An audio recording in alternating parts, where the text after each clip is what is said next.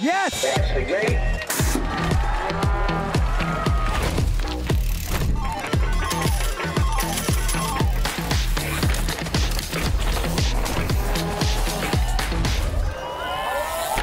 does he do that?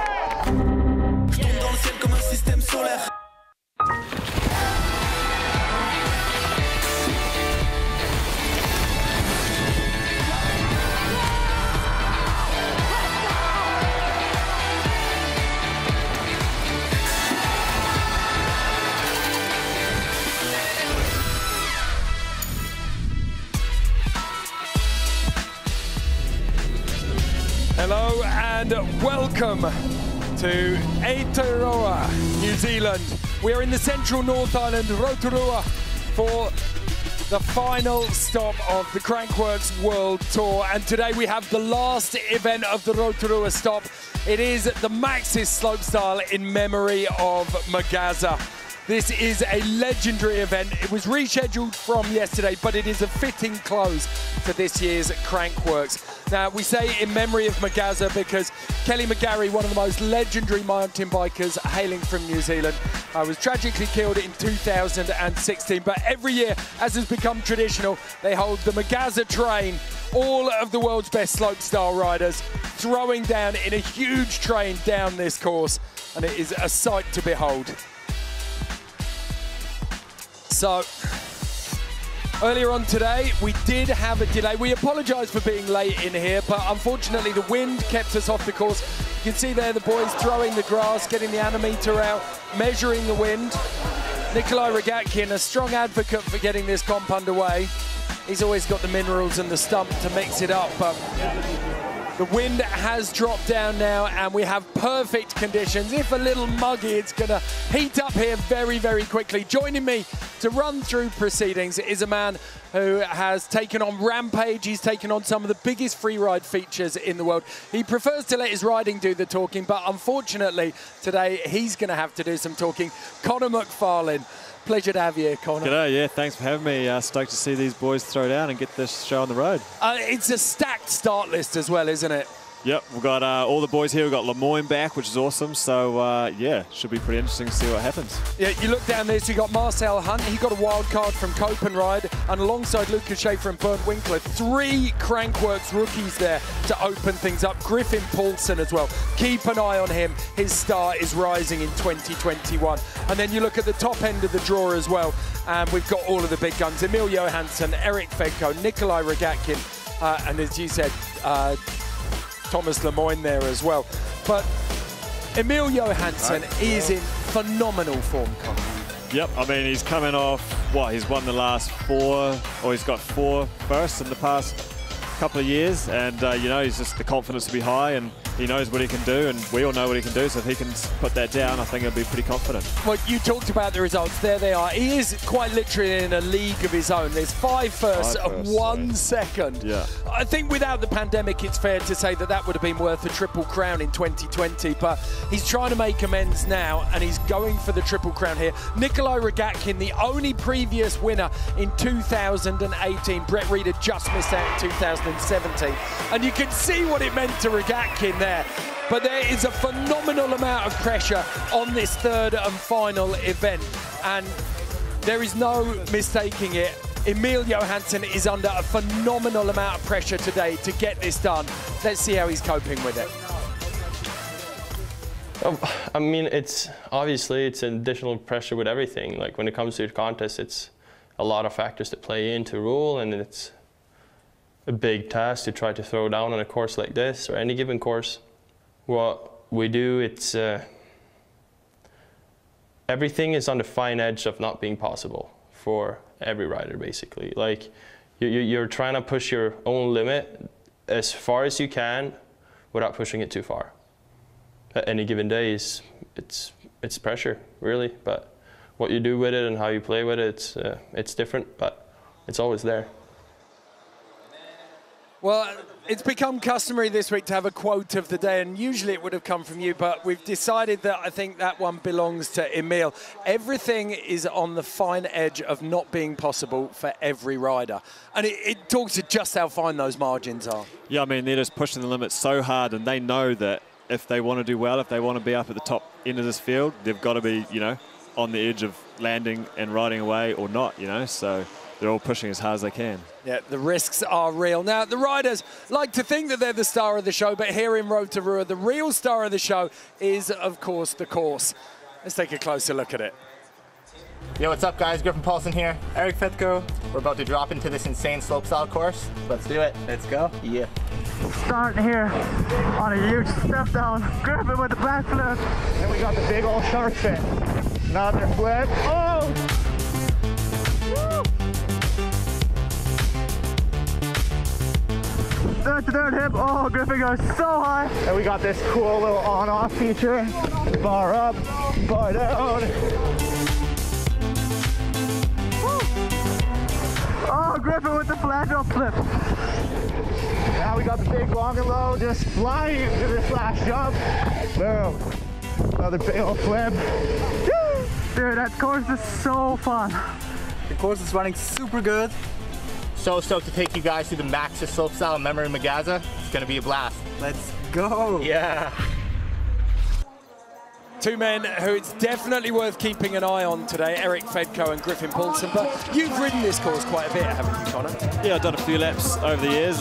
Tommy Hay and the boys at Elevate do a pretty awesome job and mix a few things up most years and just keep it buttery. Pretty big course overall, but like flows super well. And it's not, I know on Innsbruck you spend a lot of time braking. This one's flat stick, isn't it? Yeah, pretty much you're just no brakes the whole way going as fast as you can. So it's cool to see them just milking all the speed. Okay, let's take a closer look at the features themselves. And this start was, when the course was first built in 2014, this was revolutionary. It's got quite a bit of kick on it, hasn't it? Yep, so this, nowadays, like this is almost, we'll be seeing what used to be a finish line trick on this jump.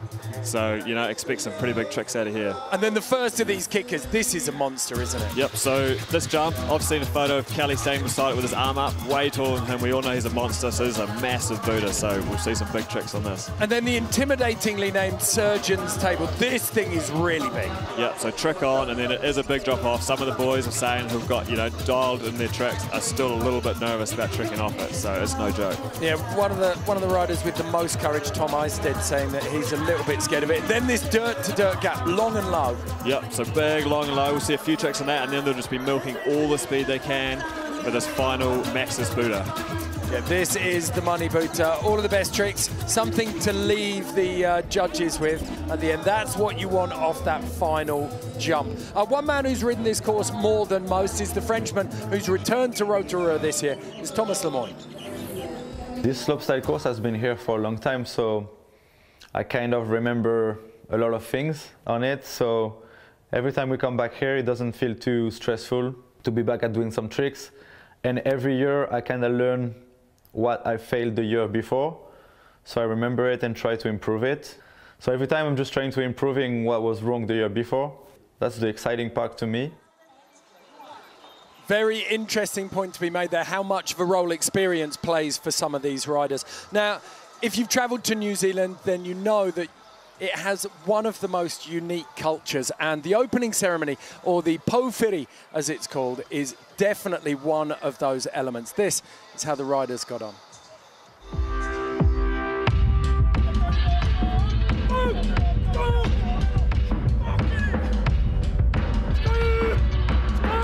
So the opening ceremony, you know, it's to welcome you onto our land, onto our home, bringing you onto our whenua. Back in the old days, they used to be the way of knowing if they were coming for a fight or if they were coming in peace. It's traditional, you know.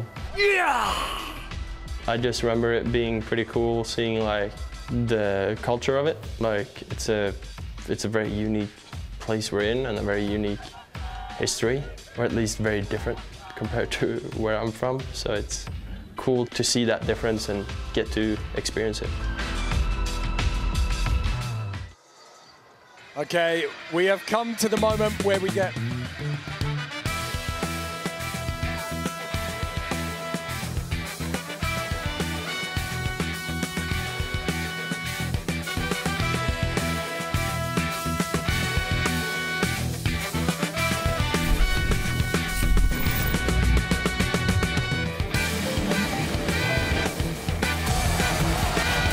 up your tires for the Bike Channel on Redwoods TV. And check out the best live events, feature films, and shows. Download the Redwoods TV app for free. And sign in to watch all of our content offline. Download the app now. Ready for a ride in style?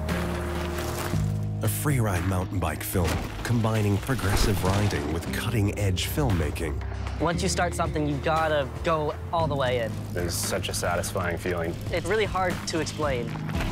A film oozing with the effortless style of some of the most talented riders of the coastal crew.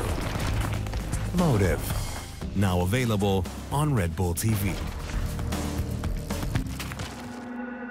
Fear. A constant companion that even the mountain bike elite have to deal with. And your mind just starts kind of playing tricks on you because you can't do anything. 3, 2, 1, delve deep into the psyche of the athletes. And get to know one of their biggest driving forces.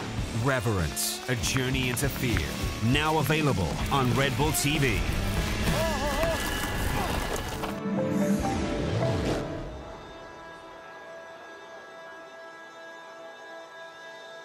So you can see the volcanic energy steaming out of Rotorua, and that's going to be reflected on the slopestyle course this afternoon. 13 of the world's best riders ready to throw down, and that is the man with the target on his back, Emil Johansson.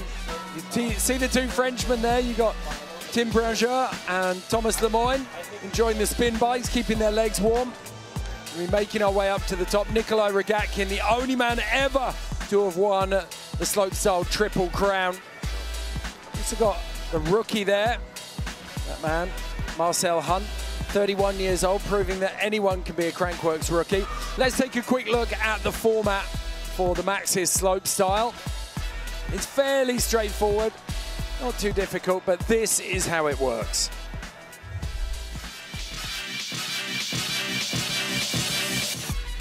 We call it the Crankworx FMBA Slopestyle World Championship. And they're the biggest contest of the year. Here's how it goes. The 14 best slopestyle riders on the planet are here. Each rider gets 2 runs. 4 judges will calculate the scores. At the end of the day, the best run counts and the rider with the top score takes the win. Let's go. So, Nongataha is the mountain. The Maxxis slopestyle is the course. We cut through, and Marcel Hunt, the 31-year-old out of Andover in the UK, is in the gate. Relocated to Canada a couple of years ago, and he's rediscovered his love of riding, Connor. Yes, it's great to see. He, you know, sort of dominated, maybe not dominated, but did really well in the UK dirt jump scene, and then just lost the passion and moved over to Canada and just sort of picked it back up, and now he's here, got in via Copenhagen. Yeah, an 8th place in Denmark, and that's given him his first ever Crankworx start. If you're of advancing years and you're thinking about getting into riding, or you want to ride at the highest level, let this man be your inspiration. Marcel Hunt about to be the first man to open up the 2021 Maxxis slopestyle in memory of McGazza. So dropping in here, backflip bar to start it off, just hunting for speed for this next one. Big free, that's no joke, that jump as well. Big cork 7, ripping it round. He started getting stuck into those at Tom Eisted's compound back in March. Yeah. Free bar up, Sui up, throwing it back old school, bar down. Upturn down up, big free down. Cranking with all that speed, tapping the long and low. We saw him clip that a couple of times. Flip whip on the final, nice.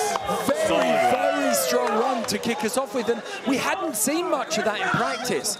No, so that's all. We sort of weren't really sure what they were going to do. We were wondering what they're saving for us. So that's awesome just to see a super solid run, get to the bottom. What more can you ask for on your first run for Crankworx? Definitely nothing. Look at him. That's an emotional moment for Marcel Hunt. So flip bar down, big step down that one as well. Not to be messed with. Beautiful 3. And just really, he's got a unique style on that cork 7, just rips it around. He learned that on the airbag at Tom Eisted's place, and it's really paid off for him. He's only really had 6 months to get it dialed. Sounds like a long time, but on a trick that big. 3 down. Didn't actually see that off in practice, so greased it though. Big tuck on the long and low. Which he had cased a couple of times, so he was pleased to have cleared that. And flip whip on the final. Perfect tip pedals, no worries. It was pretty corked, wasn't it? The flip, the whip itself was kind of out to the side. Had Yeah, really nice flavor. sometimes it gets hard to call the 3 whip and the flip whip. So always a difficult one coming out first because the judges are using you as a rangefinder, and the judges scattered around the world. We've got Anton Thalander in Sweden. Grant Chopperfielder as a head judge out of the UK. And the 3 judges in Squamish as well. Paul Rack, Craig Kinsman and Jeff Gulovich. Rogatkin and Huppert running over to congratulate him. 67.25. That's an indicator from the judges of what they expect to see today, the level. They're leaving themselves plenty of space above that. Yep. And so we can't take any account, we can't look at other scores from other events. This is completely separate, and a 65, you know, could end up being a good score. Time will tell.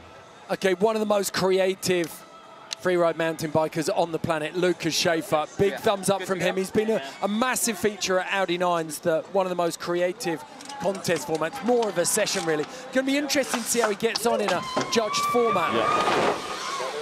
3-1 can down, known to be a stylish rider, so starting off strong there. Oh, big flatty tweak in there. 3 tabs, in my opinion, one of the best looking tricks out there. Oppo 3, smooth as anything. That was buttery, the landing. 3 fast plan up, can down. Fire up onto the surgeon's table. Big backy down. We didn't see that in practice. Yeah. And 3 in the long low. Flip whip, pedals, perfect. It was, wasn't it? Yeah. I thought you might have missed them for a second. Yeah. 2 absolutely beautiful runs to open us up. And we talked about this, Connor, watching practice. Lucas was one of the riders really struggling to lay stuff together. He was just ghosting through the course. Yeah, so we just see him like styling through, almost like he's going through a set of dirt jumps. And then to see him, you know, put that tail up in the flip at the end and all the other ones he's linked up, it's awesome to see. And so tidy. The execution is immaculate, isn't it? Yep, so hopefully the judges will be paying attention to that and get points there. Tweaked that one so far, but you saw his foot just gently hunting for the pedal. Yeah. This is legit, isn't it? This is no joke, this drop. I've been hearing riders saying that they're not normally nervous on flat flips, but because this one's so big, it definitely gets the heart racing. 6.3 meters. Go and stand on a 5-meter diving board and then think about riding a bike off it and backflipping. Yeah. Little half crank there into the last jump. Marcel Hunt and Lucas Schaefer finishing with the flip whip.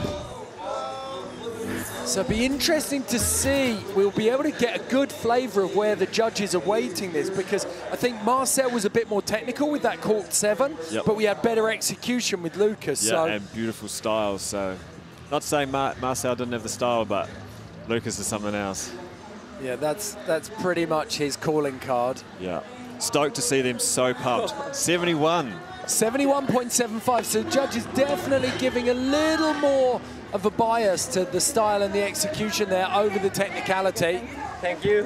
Fantastic first run under his belt. Lucas Schaefer can be very, very happy with that. So 2 riders down, and next up we have the 3rd of our Crankworx rookies. And this one could be an emotional start for Bernd Winkler. The Austrian qualified for Crankworx in Whistler, the legendary joyride contest in 2018, but in practice he fell off the whale tail and suffered a horrific back injury. He's fought his way back and now he's riding better than ever. Big 3 bar started off. Flip tuck, long and low. Flip whip up, really you see him spot that landing there. Oppo 3 on the hip, oh, slide over rotation. He's all right. 3 up, Sui down. Quite full extension. Struggling with a bit of speed there. 3 down, reset.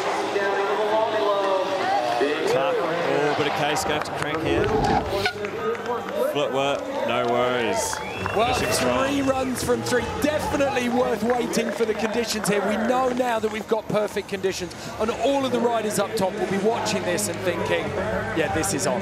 Yeah, it's good to see. We've been waiting all day for this breeze to die down, and they've finally had the hour of practice they needed to really get going. And I'd say they're pretty pumped to finally be getting it underway. Important to qualify it and say, though, that these riders have thrown down with less practice than normal. Yep, for sure. So it's who can get the most comfortable and probably who's willing to step out of their comfort zone the fastest. But so hang on a sec, we saw, this is a flip whip here. That looks rigged to me. And we've got that little mistake here that you spotted on the Oppo 3. So Oppo 3 is obviously that little bit harder, but I mean, he got out of it pretty smoothly. A lovely 3 on this drop. I'm just wondering, flip whip the first jump, first booter up top, and with a flip whip on the end. I'm wondering if we may have missed an opposite.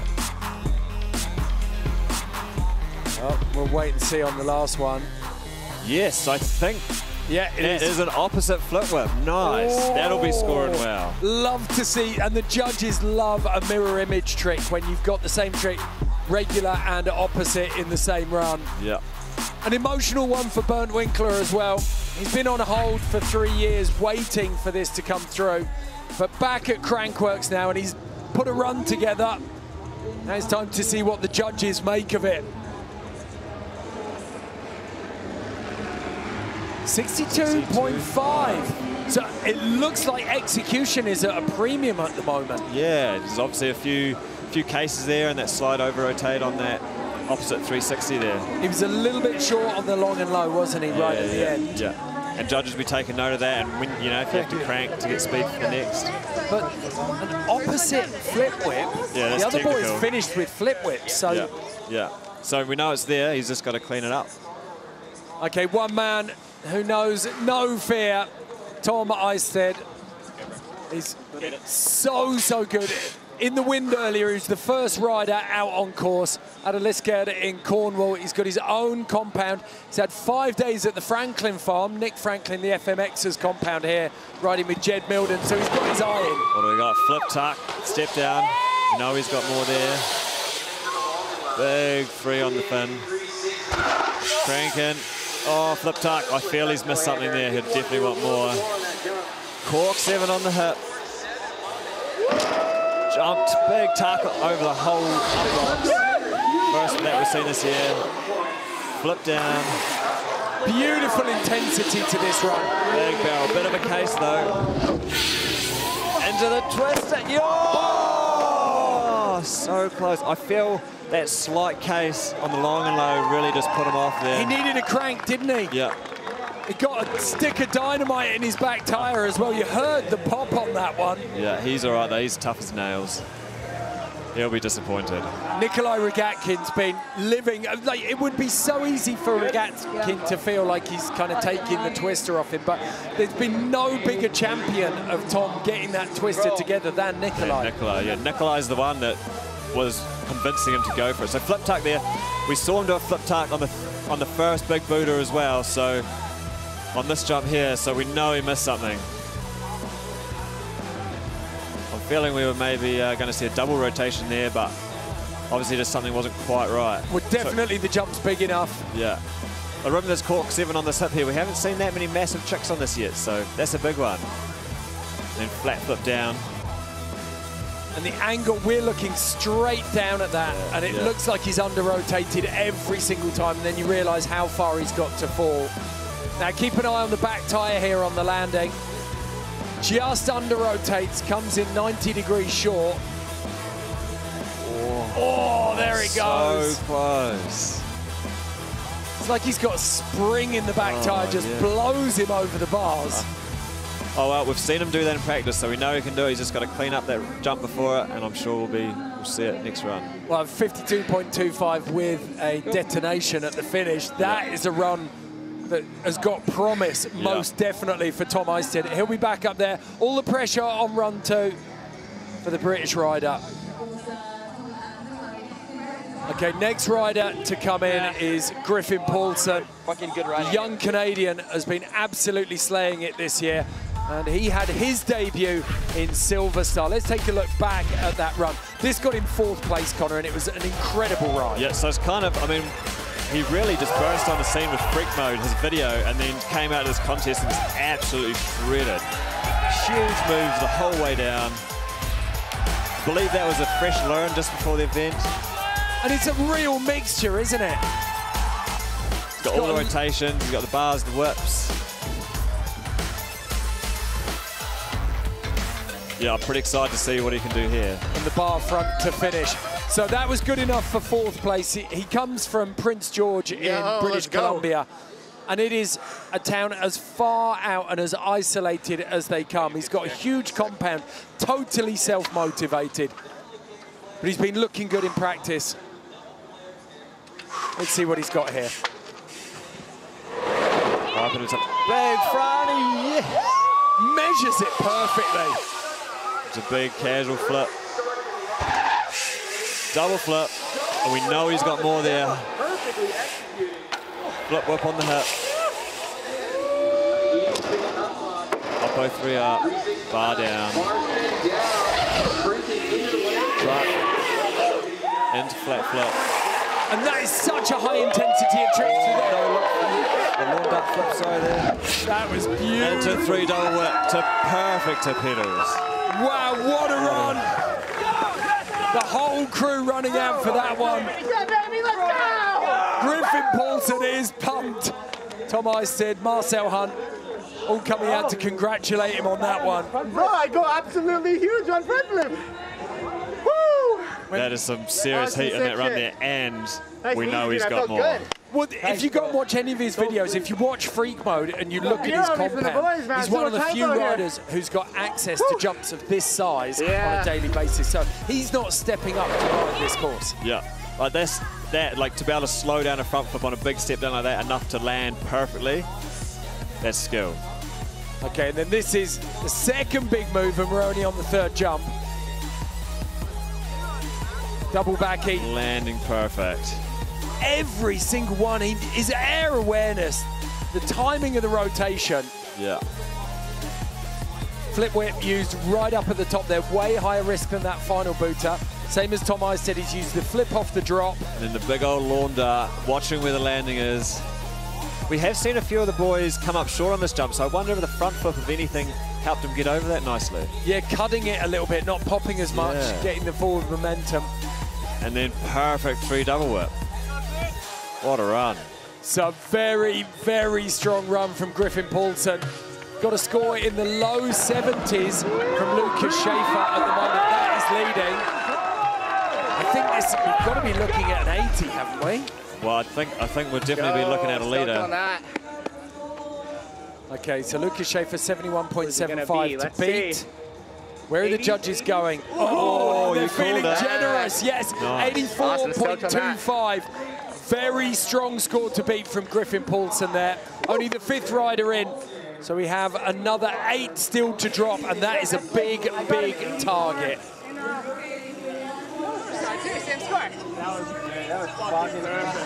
Big, big smile for Griffin Paulson. 24-year-old. I was kind of nervous at the top. Looking very happy with that one, and well he should. Now it's the turn of one of 2 Swedes. Max Fredriksson started his Crankworx career in slope here in Rotorua. Fair to say he hasn't been looking that comfortable on the course so far. We'll see what he can throw down. A 3 double bar 2 unturned down. Double whip. Cranking in there. Flip bar bar tuck. Putting all the combos in there. Flip whip. Looking smooth so far. 3 foot fast plant up. Whip down. Sui up. Truck down. Perfect landing. Cranking that long and low. Bar tuck. What have we got? 3 bar whip. Perfect. Stoked. Look at that, the hand goes up for a man who was very, very vocal about not enjoying practice. He's just put a very strong run together there, and he looks pleased with it. Yeah, the amount of combos in there is insane. Everything was landed pretty spot on. You go back and you look at a couple of his results. He was 12th here in 2019. I think he was 12th in 2020 as well. Hasn't had good results, but he's got a really strong run there. And it's absolute mayhem in the air. He's smooth on the ground, but he's working so hard. Like Crank putting triple combos in there. There's a couple of triple combos, aren't there? Yeah, this one here as well. Flip double bar to tuck. Making the most of that big air time on that one.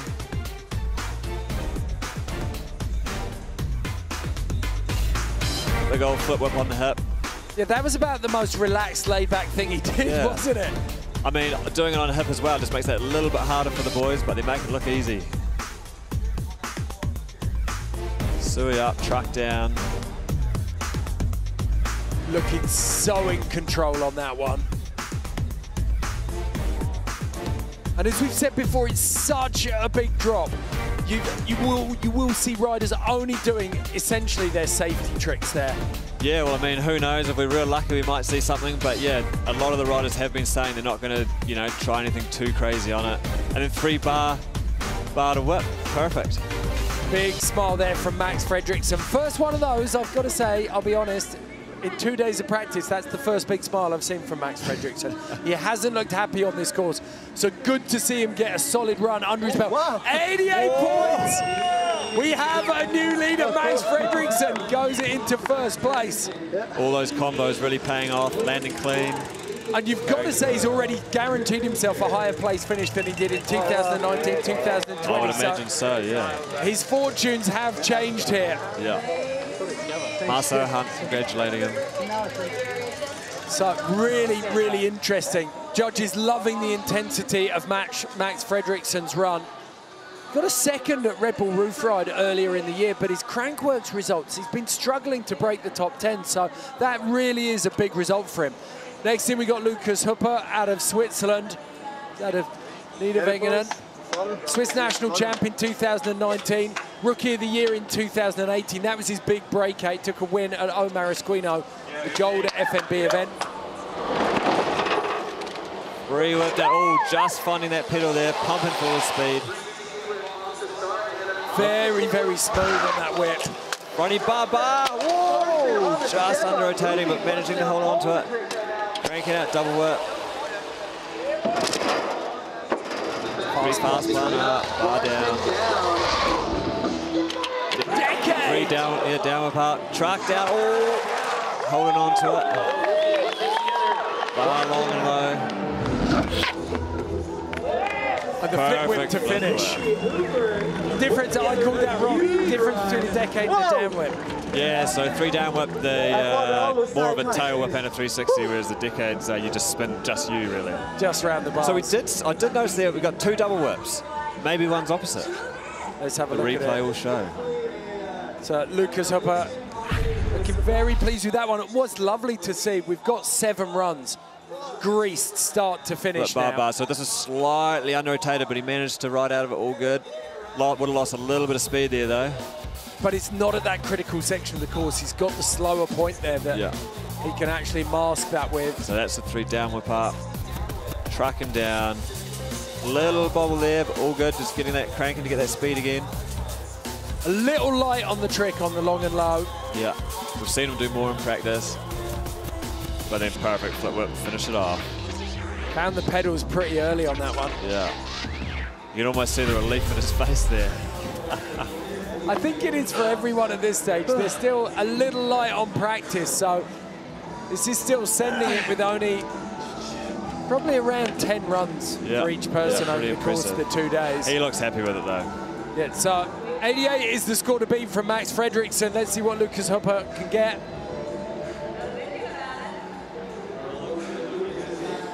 Oh, while we're waiting for those. Oh, 78.25, so 3rd place for Lukas Hupper. Slots him in to 3rd place. Just ahead of Lucas Schaefer, just behind Griffin Paulson. So Max Fredriksson, just under half the field down, can start to feel very, very comfortable with his run, I'd say. But remember, we're going in reverse order of rankings, so the heavy hitters are yet to drop. one of the riders who's really started to make a name for himself over the last couple of Crankworx events. It's Paul Couder out of Lissac et Muret in France. Super crisp style, super committed. He's getting surgery on his wrist after this event. I believe so, yes. So pushing through the pain. He's got really strong double flip game as well, hasn't he? Big flip whip. Oh, yes. Oh, come on. So the execution there going to cost him. Into the double, yep. Like I said. Bringing in there. Opposite 3-1 hand X. Love that trick. 3 up, bar down. This is where the tricks are coming thick and fast. Flip down. Cranking. Big back on the long and low. Into a cork set to finish it. Nice. Really lovely. Didn't rush that 7 at all. No, just snuck it in there. And I saw he's pumped. Saw him practicing that straight flip on the first step down a lot in practice, so good to see him throw that whip in there. Well, we talked about the energy in the pre-show that we're going to see on this course, and we've seen it repeatedly. It's really, the momentum in this final is starting to build up, isn't it? You can see what it means to everyone to put these runs down. Paul Couder looking very, very impressive. 8th rider down and 8 runs. Very, very clean. So here's his flip whip that he was just bobbled the foot, but he still landed perfect, but bobbled on the catch. Managed to get the speed for the next. Do you think the judges are going to mark him down for the cranks there? I mean, if you can do no cranks, I think you'll, score a little bit better, but I don't think they'll be going too harsh. A perfect double. No hesitation on that whatsoever after that little mistake at the top. Still fully committed. Yeah, big stylish Oppo 3 one-hand X. What's the centerpiece of this run for you? Oh, he's got a few of them, I'd say. Start, middle, and end. Yeah, the Oppo 3 and the 7 and the double backy. Yeah. And I'm a big fan of the flip whip on the step down as well, so solid run, I reckon. Not to be scoffed at. A lot of heavy hitters in here and a lot for the judges to think about. Was that an Oppo Cork 7 as well? Yeah, it is. It is. Natural is counterclockwise, so... Oh, hold the front page. That might go all right. That is massive. These boys just making the Oppos look so smooth these days, almost hard to tell sometimes. That was it. There was no awkwardness there whatsoever. In fact, he did it so smoothly. I'd completely assumed it was natural direction. Didn't even question it. Oh yeah, that's good. Obviously, the wrist is holding up. I'll put Fredriksson and Hunt all watching on. They're desperate to see the score here. This could take us into the 90s. The judges may have gone a bit early on Max Fredriksson's 88 here, because they haven't got a lot of room to move now. Yes, they can mark down some of the execution, maybe. 80.75. I was way out on that one. Paul Couder, nod of the head. Maybe the personal achievement wasn't quite as great as the... There are a few execution parts that he can tidy up, so he could look into that for his next run. Yeah, this is definitely let a little bit of air out of his tyre there, the scorer, I think. So, but like you say, if he can tidy up that first drop into the second feature, then could be there. Now, one man, great to see him returning to Rotorua. Thomas Lemoyne, we call him the Renaissance man, because he can ride quite literally anything. We've seen him give an incredible account of himself in pump track and speed and style. 4th in 2018, 2nd in 2019, 4th last year. One of the regulars here in Rotorua. I mean, he's always steely focused, isn't he? He is, yeah. And just not far off our knee surgery, I hear. A month back from an arthroscopy on his meniscus. So he said that when he went into MIQ, the managed isolation quarantine that's compulsory to get into New Zealand, he could barely walk. He spent 2 weeks rehabbing it in that isolation. And now he's back and smashing it. 3 unturned down to start it off with. 3 tuck, that's big jump for 3 tuck. Cranking in there. Double flip, spotting the landing midway round. X on the long and then a double flip. 3 double bar, looking smooth. Gap in the whole thing, stalling it out. Fronting up. Oh. 3 down. Struggling for speed there. I did wonder if the front end sucked too much speed out of it. That was a cumulative effect, wasn't it? The front tee onto the surgeon's table. Oh no, and that flat landing. Ooh, might be a bit sore on the knee. Oh, it's early days to be on that. Oh, and he's in pain. Oh no, heartbreaking. Thomas Lemoyne, he's worked so hard to get here. We've seen him in the finals of Speed and Style. We've seen him in the semi-finals and the bronze medal match of the pump track. And then in his first and foremost event, first run, he's hurt his knee. He started off strong with 3 unturned down. We know he's got more there if he can get back up. Then 3 tuck. Big jump for that one. Big jump for a trick like that. And a double, you can see him spot that midway through. Inch perfect. Absolutely immaculate. 3 double bar. And then this is where the problems start. It's the front flip. Oh, sorry. So he had plenty of speed there, and then the front flip, threw him forward a bit, landing a bit deep there, and just not quite managing to carry that speed. Still landing fine, but I imagine the 360 just hopping up would have got him over that drop, and then barely getting the front wheel over. I mean, normally a case like that wouldn't be too bad, but when you're straight off a knee surgery. Yeah, you haven't got that strength there to protect the joint. Yeah. You sort of, if you've been light on it, that was the Elevate crew, Giant Motherwell, Tom Hay, Emerson Wilkin, all there. Now he's missing a peak after his crash in Speed and Style, but Timothy Branger, aka Tim Bringer, out of Vence in France. The French gentle giant, so smooth on his bike, powerful as well. Brief quad bar down. This guy's a beast. To flip bar. We got double flip top, huge extension on that. Look at this, bringing the noise. Double whip, wrapping it round. Oppo whip up, bar down. Double bar up. Whip down. Oh! So close. That was like a raging torrent of tricks, wasn't it? It was just from start to 3/4 of the way through. He was absolutely smashing that run. Yeah, just basting those bars and whips around. And whip on that drop, this big drop. Just a bit, maybe a bit short, slipping those pedals.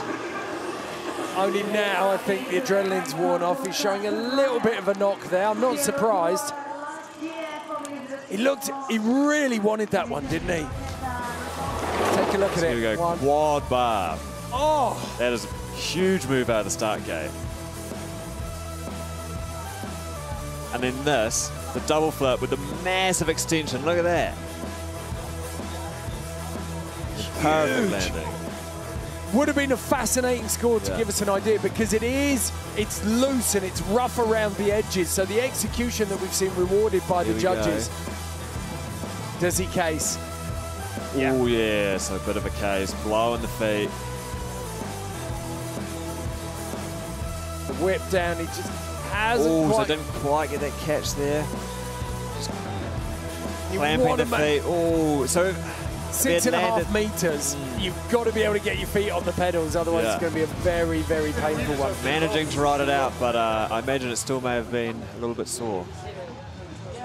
Yeah, he's still got the scarring there from Speed and Style on his nose, I think. That was the first crash, and then he took another one in pump track as well.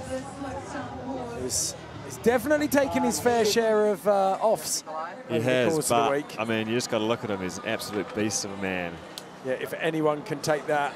Now, Nikolai Rogatkin, if any man has the minerals to take on a big course, it's this man. Let's take a look at his run from British Columbia.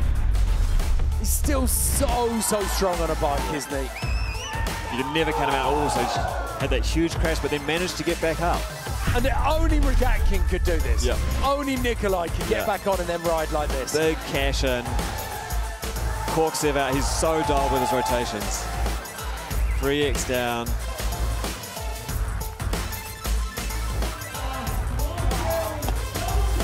Double whip to finish off. It's a phenomenal achievement for Nikolai Rogatkin the Triple Crown winner in 2018, the only man ever to have done it. I spoke to him earlier in the week. We were commentating on Speed and Style together. He said, I'm going to try my best to beat Emil, but I don't know if it's possible. So Cork 7 started off. Perfect landing. That was immense. Oh, super seat one hand. Moto inspired. Into the cash roll X. Cash seat. Getting all those rotations. And combos in. Flip up. 3 down. Tuck up. What do we got? 3X down. Carrying that speed. Big fronty tuck. Boxing clever, going for that fronty. So Twister. And where Tom Eistedt fails, Nikolai Rogatkin succeeds with that Twister to finish. Boom, smashes it out of the park. It's the classic Rogatkin post celebration. That was it. Billy Meekham in there, Tom Eistedt in there. He's pumped. And Timothy Bringer. Love Rogatkin's attitude. He's always just pumped on his runs, pumped on his mates' runs. That was a hugie. So, 88 from Fredriksson is the score to beat. And do you think it felt a little bit to me, there are a couple of spots in there where Rogatkin can improve that as well? For sure. I mean, I've seen a bigger combo on the cash roll there, and we all know what he probably wants on this final jump. But starting it off there, perfect cork serve. And that as well, huge, really mixing up the trick bag there. Really good style. So cash roll X. Spotting that landing. And like you said, he's got the rotations measured perfectly. It's mechanical almost. Yeah, so mixing up the combos there with the seat grab. Oh, foot coming off there. Managing to get it back. Like, how's that for air awareness? And not panicking, not giving up on that one. You see it from that angle and you barely notice. That's just showing his experience. And then we said it, boxing clever here. Huge fronty tuck. That's a big combo on that jump. Not losing any speed to make sure he's got the pace for that, the twister. And then the 1080. Looking through that one, he's searching. You can't come out of that at 720 and spot the landing, can you? You've got to keep your head in that rotation and committed. Yeah. Home run for Nikolai Rogatkin.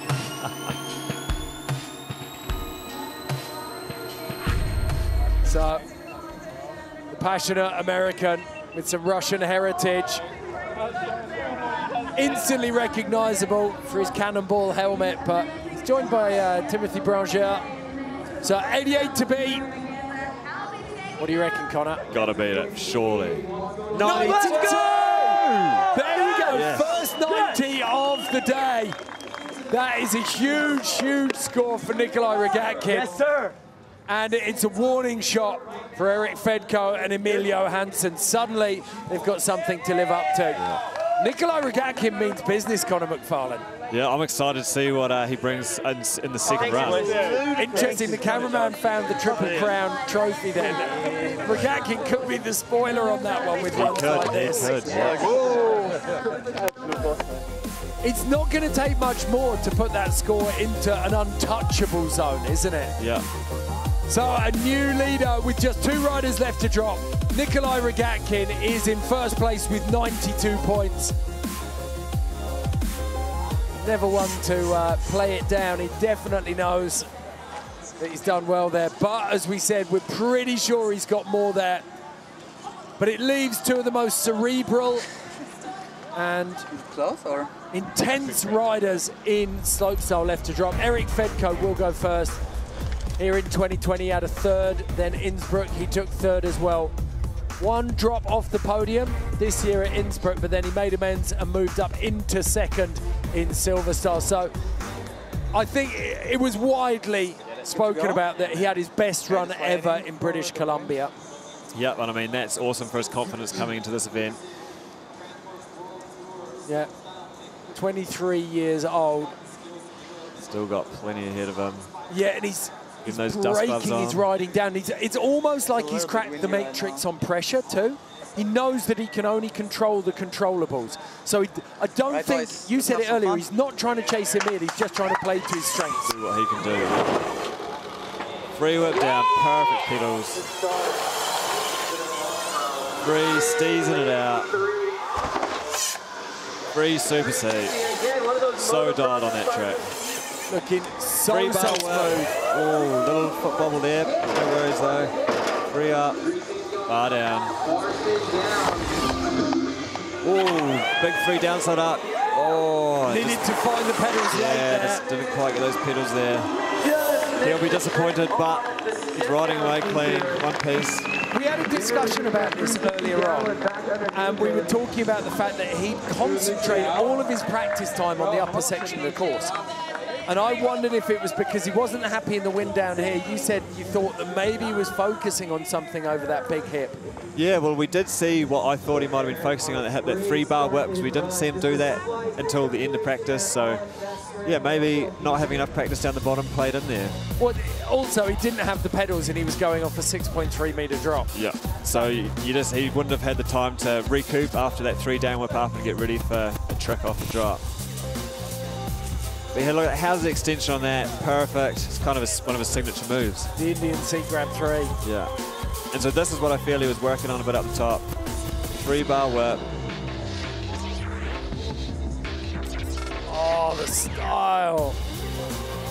He had a little bit, it looked like he might have... Wee bobble. Yeah, wee bobble coming out of it. So here's where we had the mistake. So just misses that foot and just not quite enough time to recoup. I mean, we're watching that in slow-mo and it didn't look like he had long. You can imagine what that felt like in real time. Just a wee pedal kick to get down there.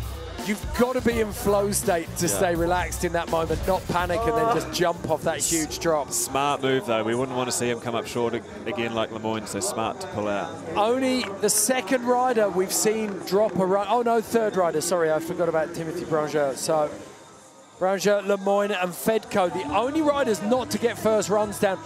Nikolai Rogatkin, all smiles, though. But it's not. I'm so happy you're okay. Oh, man. It was a little bit windy during your run, actually. I thought I will stop. I got some speed, so I just kept... So one rider left to drop, and it is Emil Johansson. Let's head over to the Maxxis bike check to find out what he's rocking today. Hi, my name is Emil Johansson. I'm in Rotorua for Maxxis Slopestyle in memory of McGazza 2021. It's the final event of the season, and this is my bike check. It's a Trek Ticket S, rock shocks, fork and shock. Maxxis tires, I got a Pace 2.1 tire in the rear and a Icon 2.2 tire in the front. And I also find the Pace one to be a bit more rigid from side landings. Whenever it happens that you over-rotate or something, I have full trust in it staying on. Classic slopestyle, you need a crank stopper to stop the cranks from spinning when doing tail-ups and stuff. And then I got some special homemade chain guide in the back. Cockpit, I have a mechanical gyro that goes all the way down to the caliper, and I got an Avid SL road caliper. I like the road one because it uses a bit less travel, and my signature MJ grips from Sensus. I don't really tend to change my setup over the season. For slopestyle, you work on all these maneuvers in the air, being consistent with your settings. Make sure you don't get thrown off in your technique, and makes training and contests a bit easier rather than jumping from different bikes and settings all the time. Thanks for watching. This is my bike check for Maxxis Slopestyle in Rotorua, and hope everyone is watching the live stream and we could bring a good show for everyone to watch. Well, I don't think you have to worry about that, Emil. We're already into the drama. This is what's happening. Emil Johansson has 2 of 3 wins this season. Nikolai Rogatkin is the only Triple Crown winner. He took it in 2018, and right now, he's in the lead in Rotorua. But look at him, so magnanimous. He wants to see a good run from Emil. All he wants to do is push Emil as far as he can, and that's what he's done with that 92 score, Connor. Yeah, love the camaraderie there. Nikolai always just wants to see his peers do well, and yeah, this is no different. Out of Falun in Sweden. Phenomenal rider, just 22 years old. He's already overcome an autoimmune disease that saw him stripped of all of his energy. But it's brought him back, and it's almost, it allowed him, like that that disease allowed him to sort of focus on his riding, on what made him a good rider, on how he wanted to use his energy and what tricks he wanted to learn. And we made a joke earlier on, Connor. We said that he's probably forgotten more tricks than most of these riders have learned already at 22. Yeah, he's just got that many in his bag. He actually mentioned before that he likes long courses because he's got so many tricks that he wants to get out there for the judges to see. He can extend this one a couple of jumps further into the car park. So look at him, Emilio Hansen, super, super focused. His first run, his first attempt at the Triple Crown. 3-bar down whip, landing perfect. Immaculate as ever. 3-bar and turn down, getting the combos in there. Oppo triple, ooh, a little bit harsh, but double whip there on the hip. So just proving you can do it each way. Nollie 3 down. Oppo 3-bar up to flip down, showing he's got all the tricks there. Big 3-1 can, slowing it down there at the end. To 3, opposite double whip. And it's such a different style of riding to Rogatkin. It's so technical, where Rogatkin's got those big showcase tricks like the twister. It's all in the details with Johansson. Yeah. He's got so many opposites, but they're almost hard to tell. He looks so normal on them. Well, I think he made more of a meal of the double regular direction than he did of the opposite triple. So some brilliant runs down, but Emilio Hansen has got one down safe. He needs 92 for that, and there were a couple of little bobbles. If you're a judge and you're looking for differences. If you really do want to pick it apart, you can. I mean, that's perfect. Can't pick anything apart there. 3-bar, unturned down. There's a couple of cranks into this one. But like you say, so smooth, so composed on that triple. Slightly sideways there, so just cranking to get the speed again. But we're not even seeing many people do normal triple, so opposite triple. It's just huge, insane, isn't it? Yeah. And the danger for the judges in this situation is judging Emil against himself and not against the rest of the field. Yeah. Just wrapping out a double there, showing you can go both ways easily. Flip down. Only a couple of riders have got that. It's cool to see him mixing it up. He's more of a 360 guys. It's awesome to see him do that flip. See that, slowing it down there with that foot out the back. Oppo 3, Oppo double. That is a huge combo. And so difficult. So difficult. Yeah. So we saw Griffin Paulson do the 3 double whip. This is the opposite of that. Just ridiculously technical. And we know that Nikolai Rogatkin's twister, as impressive as that 1080 is, it's the law of diminishing returns. He's been doing that. That was the trick that won him the Triple Crown in 2018. So there are very few other riders doing it, but if you're doing it constantly, the judges have seen it before and it doesn't have that value. So Emilio Hansen, where's the score going? 95.75. He has one hand on that trophy in front of him. The Triple Crown is just meters away from him. Every rider has one run to try and stop him doing it, but right now... You don't fucking get scores under 95, do ya? There you go. Rogatkin tells him Emilio Hansen doesn't do sub-95 scores. A phenomenal rider. It's a tribute to just how good he is, Connor. Yep, and like he said, you know, he's got those tricks to mix it up. So we saw that there. I don't know if I've ever seen a opposite 360, opposite double whip out of him. So quite phenomenal. And I can Emilio Hansen. Can only imagine he's got a few more in there if he needs. Well, like you said, he's asking for longer courses. You know he's got more tricks. Yep. So the Swede looking very comfortable, but you've got to wonder, Rogatkin knows how strong he is. Rogatkin knows. Well, he said it at the very beginning. I asked him about it during Speed and Style. Can you beat Emil? And he said, I'll try my best, but I'm not sure that it's possible. Yeah, I mean, we know he's got more in the book, so I'm pretty excited for this next run. Oh, and that's it, isn't it? There's no better way to take out a Triple Crown than with a real spectacle. He's got a smile on his face. He's relaxed. So these are the standings after that first run. Emilio Hansen, 3 points clear of Nikolai Rogatkin. That's as close as Eric Fedko got in BC. Max Fredriksson, a surprise run from him to put him into 3rd place. Griffin Paulson, I had him in my podium predictor in 2nd place. So I want to see some more combos out of him and moving up.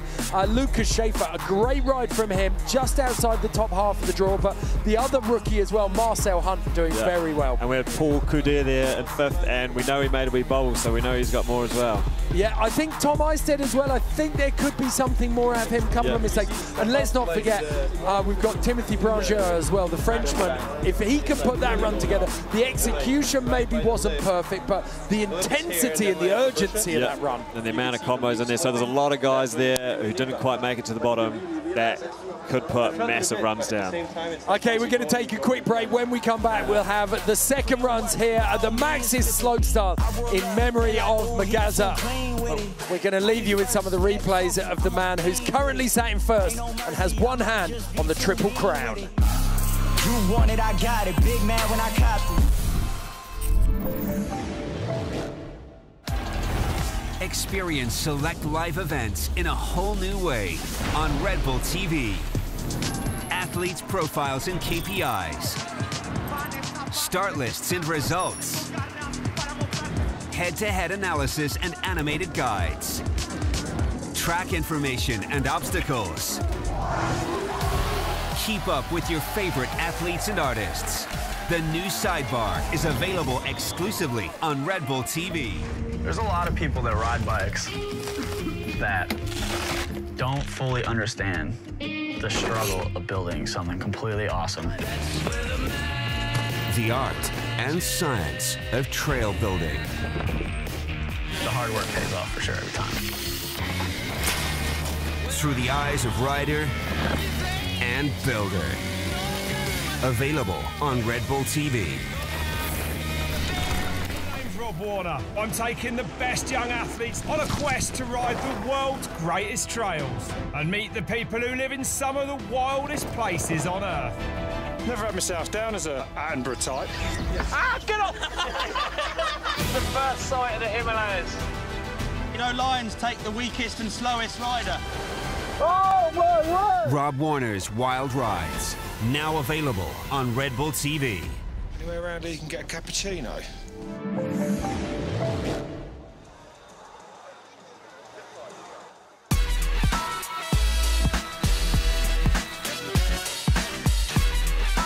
Welcome back to the Maxxis Slopestyle in memory of McGazza. This is the third and final stop of the Crankworx World Tour, and it is the final event of the year. What a show we've got on already. We've had some fantastic runs down. I'm joined by Conor McFarlane in the booth here. Tom Eistedt popped a tyre. We saw Nikolai Rogatkin landing the 1080, and we saw Emil Johansson lay down a breathtaking run. Yet again, Conor. Yep, always surprising us, that, especially with that last trick there. I wasn't expecting that. But the amount of regulars and opposites, it's kind of hard to define. They almost look so normal these days. Okay, let's take a closer look at the run and see exactly what he did to garner that 95-point-plus score. Started off pretty strong up at the top. So 3-bar downward, a big combo off start, into another triple combo, 3-bar, unturned down. But this is where it starts to get really technical. There's a huge combo there. Opposite triple into regular double. And you said it during the commentary, no one else is doing regular triple whips. Just Rogatkin. And then this huge one to finish it off with. Opposite 3, opposite double whip. It's immense. And we talked about it, he has such a huge arsenal of tricks. He could literally come out and change up that entire run from top to bottom and still put a run down in the 90s probably. Yeah, exactly. So like we were saying before, he wouldn't mind a longer course because he's got so many tricks, which is the insane thing, that he can pick and choose what he uses. Well, he's had 5 wins in a row, and it looks at the moment like he's going to get his hands on that Triple Crown trophy, but there's one man standing between him and that. It feels like Nikolai Rogatkin had a very, very good run. Yep. I mean, we all know he's got more, but he started off very strong with his corkscrew, perfect landing. That is a big, big trick to kick off, isn't it? Huge trick. And then I love the moto-inspired Superman seat grab one-hander. Into the cash roll X up. 3X down, and then there's a big combo on the long and low here. Big fronty tuck. And then the signature. Twister to finish it off. It's almost a cash roll 1080, isn't it? Well, it finishes exactly like a cash roll, so you've got to be good at cashes to spot your landing.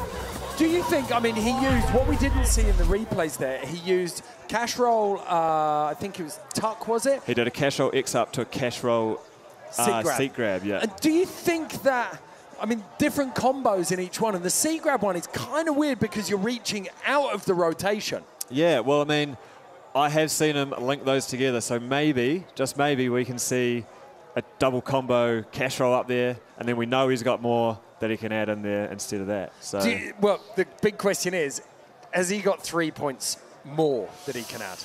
Yeah, who knows? I mean, there's talk of a pretty big spin on the final jump, so pretty excited for him to get down there and okay, one up. We only saw a couple of offs in there. Thomas Lemoyne went down, Timothy Brown-Joe went down, and Eric Fedko pulled out at the end there. But one of the most dramatic ones, undoubtedly, was Tom Eisted. Following in Nikolai Rogatkin's footsteps, he wanted the twister on this last jump. Yeah, big tire explosion. We did see him do this in practice, so we know he's got it. I feel he was just maybe a little bit uncontrolled beforehand, just needed to, you know, reset and snatching at it a little bit. It was full stuntman, wasn't it? You saw the explosion, and then you just got blown out of the front door. Yeah, a little bit disappointed there, you could tell, but he's in one piece, and he'll be back up to send it for us.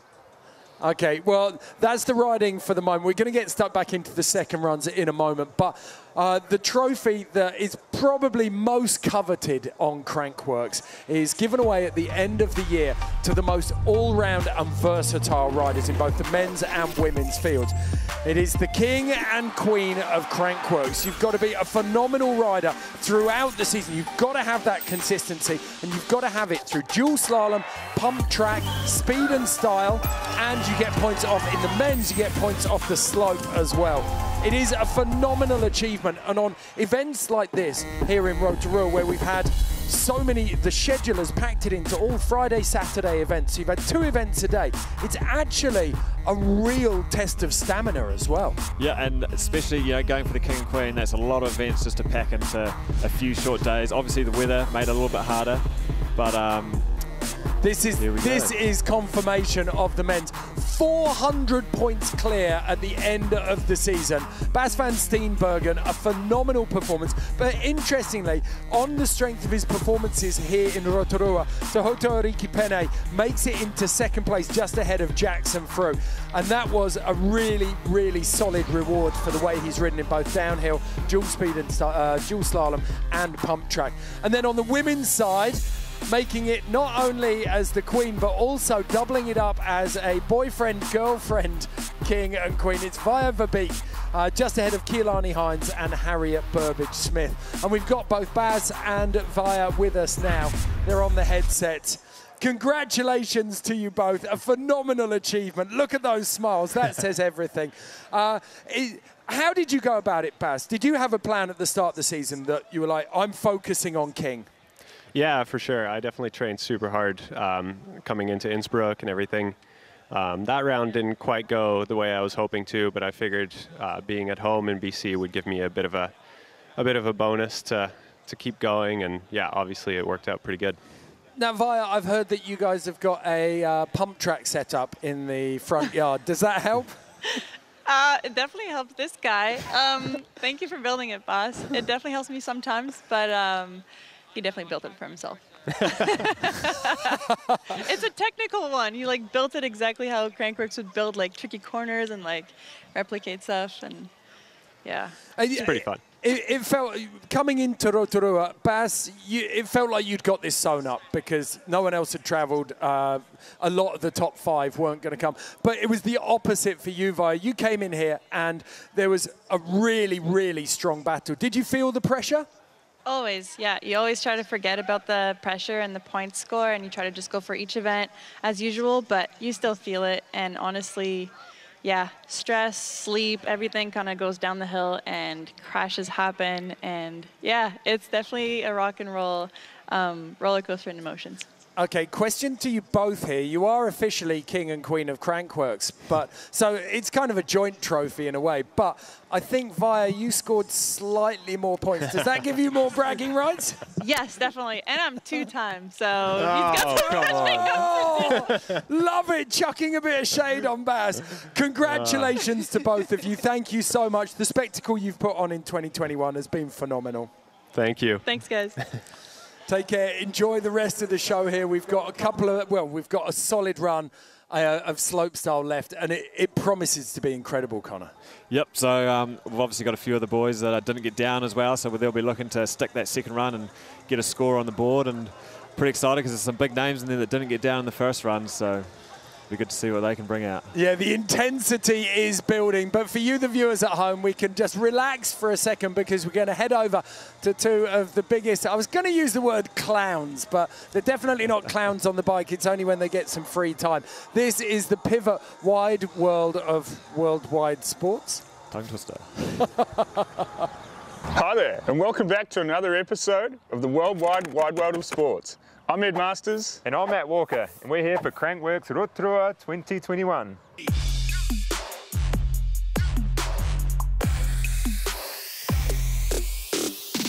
Now, it's been a hot minute since we've done one of these, so we're going to kick things off by grabbing some new work uniforms.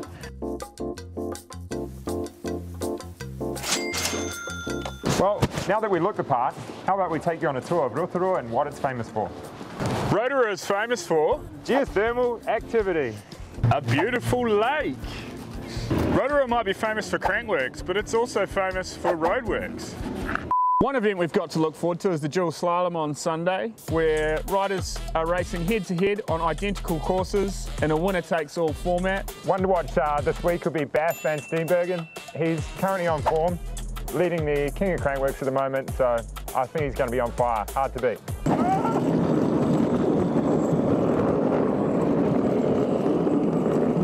So the downhill race, which is coming up, actually shares a few characteristics with zip lining. All-out speed, aerodynamics, and adrenaline. Now, who have we got to look forward to watching in this race, Matt? My rider to watch this week will be Tuatara Penny. He's been on fire in the World Cup circuit lately. He's a local boy, and I think he's on for a good one. Oh my God! Now, not being ones to break tradition, for this week's stunt, I've decided to come out here and hit a jump called Gavin on a toboggan.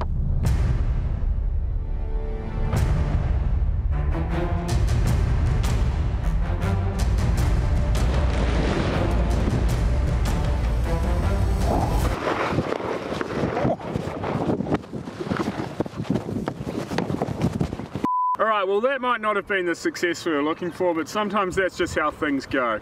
Thanks for tuning in. We have been the Worldwide Wide World of Sports. I'm Matt Walker. I'm Ed Masters. Good night. I feel a little bit underdressed watching that. Need to go to the op shop. Fantastic suit. And some pretty good predictions. Would you have hit Gavin, though? I don't think on a bobsled like that. Maybe a bike. I assume it's a bike jump. That's what I thought. Okay, we're going to take one quick break, and when we come back, we're going to have the conclusion of the Maxxis Slopestyle in memory of McGazza. Can Emil Johansson take the Triple Crown? That is the big question.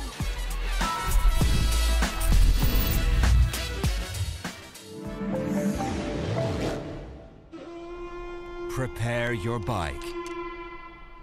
Visualize the track. Keep your blood pumping. Like a record on rotation, I'll leave you hit. Can't incriminate myself, so let me plead the fifth. I ain't saying one go like I ain't got a red passport stamped up. It looks like the travel. Wanna see more in the world than Big Apple. That's on funeral nights and street chapel. So we don't give up.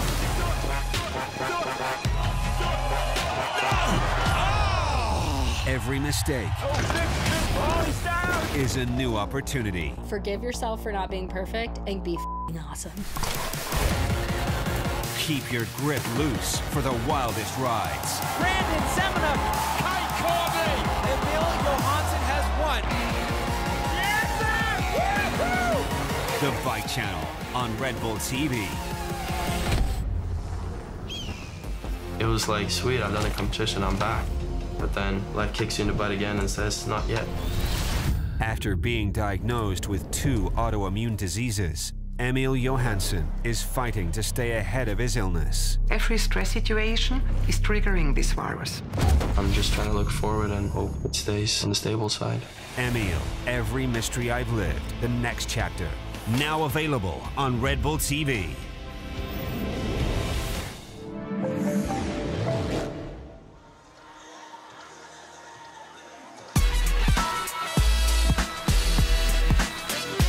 Welcome back. You can see the Skyline gondola making his way up the bike park here in Rotorua. If you're just joining us, this is the Maxxis Slopestyle in memory of McGazza. We have had the first runs, and as has become customary over the course of the last 5 events, Emil Johansson is leading. He's 3 points ahead of Nikolai Rogatkin, and you might just have seen there a glimpse of the Elevate Trail crew pulling the polythene over the final takeoff on the Maxxis jump. There's a tiny bit of liquid sunshine coming down, and it's threatening to derail things. Looking out to the west, though, it doesn't look like it's going to stick around too long. So, Connor, let's take a look at Emil Johansson's first run. This was magical, wasn't it? He opened so crisp on this opener. Yep, so 3-bar whip showing us, you know, he's got those combos, backing it up again, and just making stuff look so smooth. And one of the things I haven't watched Emil ride in the flesh for a couple of years, and one of the things that I notice again watching him is his pop. And it doesn't show quite as much on the TV, but he gets so much height out of every jump. Yep, which I only imagine just gives him more airtime to do the tricks he needs to do, so. I'll tell you what else has happened. I remember I saw him in Nuremberg in 2018, and he was tall, he was that big, but he was quite willowy as well. He's filled out now, he's got some big shoulders on him, and he's got a good bit of strength there. Yeah, I mean, you need to have that strength. You look at riders, you know, like Tim Berenger, he is a massive guy and he can just really muscle that bike around, so it definitely pays to have that strength. I was interested in him. I watched him riding, and he's got that lovely fluid style to him, but exactly as you say, when he needs to, he can muscle that bike around. Yeah. And so I guess this is just, you know, it's him coming of age, you know, he's getting older and he's getting more dialed, and he's, you know, working on those tricks and working on his body to do what he needs to do on his bike, and it's all just coming together for him. Okay, we can see Max Fredriksson here. We talked about it. He was one of the riders who really wasn't happy in practice. He'd struggled getting to grips with the course. He hadn't found runs he wanted. He used a couple of expletive-laden descriptions of the run, but then suddenly he pulls this out. Yep, massive combos all the way down, which we have, like super fast, wrapping those bars in there, getting the hands off. 200 years ago, he would have been a gunslinger with hands that quick. I wouldn't want to be against him. And phenomenally quick. Perfect 3-bar whip to finish it off. And a big, big smile. And Rotorua holds a special place in his heart because this was the first place that he rode at Crankworx. But yeah, he'd struggled all week. Good to see him overcoming that one. You can see Emil there, his fellow Swede, really, really relaxed. And we heard Emil at the start of the show talking about pressure, and it feels like he's got a handle on this, doesn't it? I know that Brett Reeder almost psyched himself out of the Triple Crown in 2017, and I think that's been on a lot of people's minds ever since. Yeah, so Emil seems to handle it very well, as do a lot of the other riders, but some riders, you can crack under it. And I feel if you can not put too much pressure on yourself, obviously you're going to have pressure, but not to put too much on it that it makes you crack. And what is the key? Very often you look at it and you see the different personalities and the way they deal with pressure. So you've got Nikolai Rogatkin, who's like a bull in a china shop. He meets fire with fire, he'll just charge at it. And I mean, you see that energy in his first run. For me, this one was so impressive. Yeah, so starting it off huge with that perfect cork 7 there. And then moto inspired, love just seeing something different out there. Then into the rotations, back-to-back cash rolls, 3x off the drop. And then And that would have to be the biggest combo we saw on that long run there. Definitely, and I love watching the arc of the bike on the takeoff of the twister. He needs to use the entire width of that ramp. Yeah, and it almost looks like he's 180 before he's even off the lip. They carved so early. I've slowed a couple of those down, and he's pretty much perpendicular as he takes off. He's let that shoulder dip as he goes, and he's flying head first off the ramp. Yeah, and so you can see why it's so important for these boys to have these takeoffs tarped, because if we can get this going again, he can't be spinning like that off a wet ramp. He'll just be sliding out. Yeah, well, the Elevate boys are dragging the tarpaulins all over the course. Got a little bit of rain coming down now. No doubt they've been hosing down these landings, so it's definitely going to soak up. They're not going to be too worried about the landings themselves. They're not going to get bogged. And these are very, very short showers. If you were watching yesterday during dual slalom, you would have seen the absolute mayhem and entertainment that was provided by these downpours as the track got slicker and slicker. But today, I can see we're actually in sunshine right now. It's the classic crowded house, 4 seasons in one day trope that you hear about New Zealand. The weather changes so quickly here, and that's certainly the case. We've got a rainbow somewhere because you've got bright sunshine and rain at the moment coming down on the course. But like you say, this last landing here, it's pretty dry looking, so it will be able to soak up a bit of moisture. Yeah, it's definitely not going to hurt it. We can take a look now at a little graphic that's going to show us Nikolai going up against Emil and their statistics throughout their careers. It's pretty impressive watching these two. And I think from Nikolai, well, this is the difference between the runs, I apologise, but this is the cash roll with the X up, and we talked about this. He had the back-to-back cash rolls. Interesting trick choice. Yeah, I mean, you know, the two cash rolls, they are different because of the different combo, but effectively, you know, they are the same rotation. So maybe in his second run, we'll be able to see him mix that up.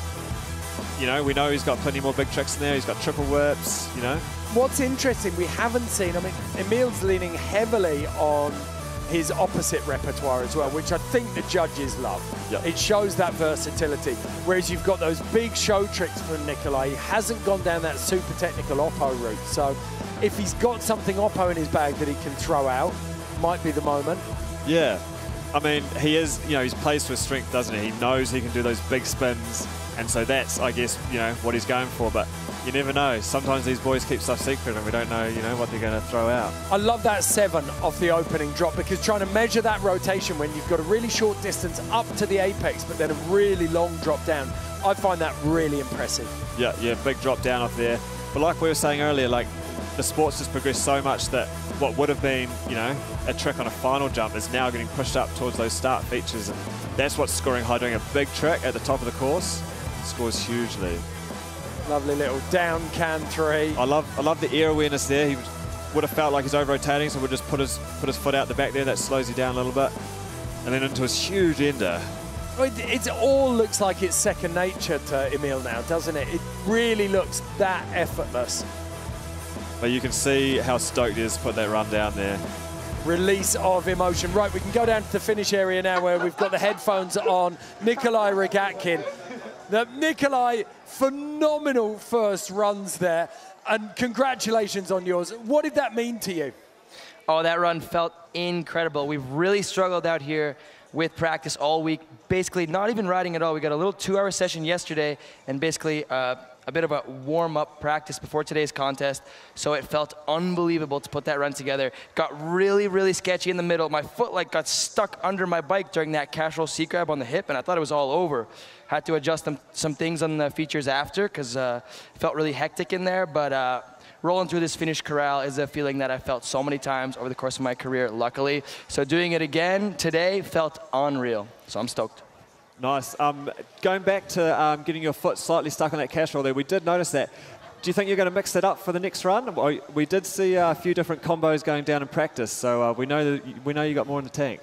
Oh yeah, if we get to do this second run, which I really hope we will, I really got to step it up. I'm rooting for Emil to win the Triple Crown, but obviously I want to do everything in my power to stop him. We're also fighting for the overall points for the Slopestyle World Championship, so that run was one that I really meant a lot to me to get for the World Championship overall. But to beat Emil, I'm going to really have to do the run of doom, and I have something planned, and let's just see how it goes. I hope the conditions hold up and I'm able to to go for it because that would be a lot of fun. And I know even if I pull it, Emil's got way more in the tank, so it would be a fun battle to have at the end, but I'm going to drop in and see what I can do. Wish me luck, boys. I will wish you luck. I'm looking forward to seeing the Run of Doom as well. It sounded like you just invented that title for it then. But one quick question. What is it about the celebration? Where did the home run come from? Oh, with the celebrations, it's always just means so much to me. Like when I finish a run, so the celly is pure emotions. I always have a few different cellies milling around in my brain. And after completing that run, just felt like the baseball swing celly had to happen. I honestly should have done more of a downwards cricket swing as we're down here in New Zealand.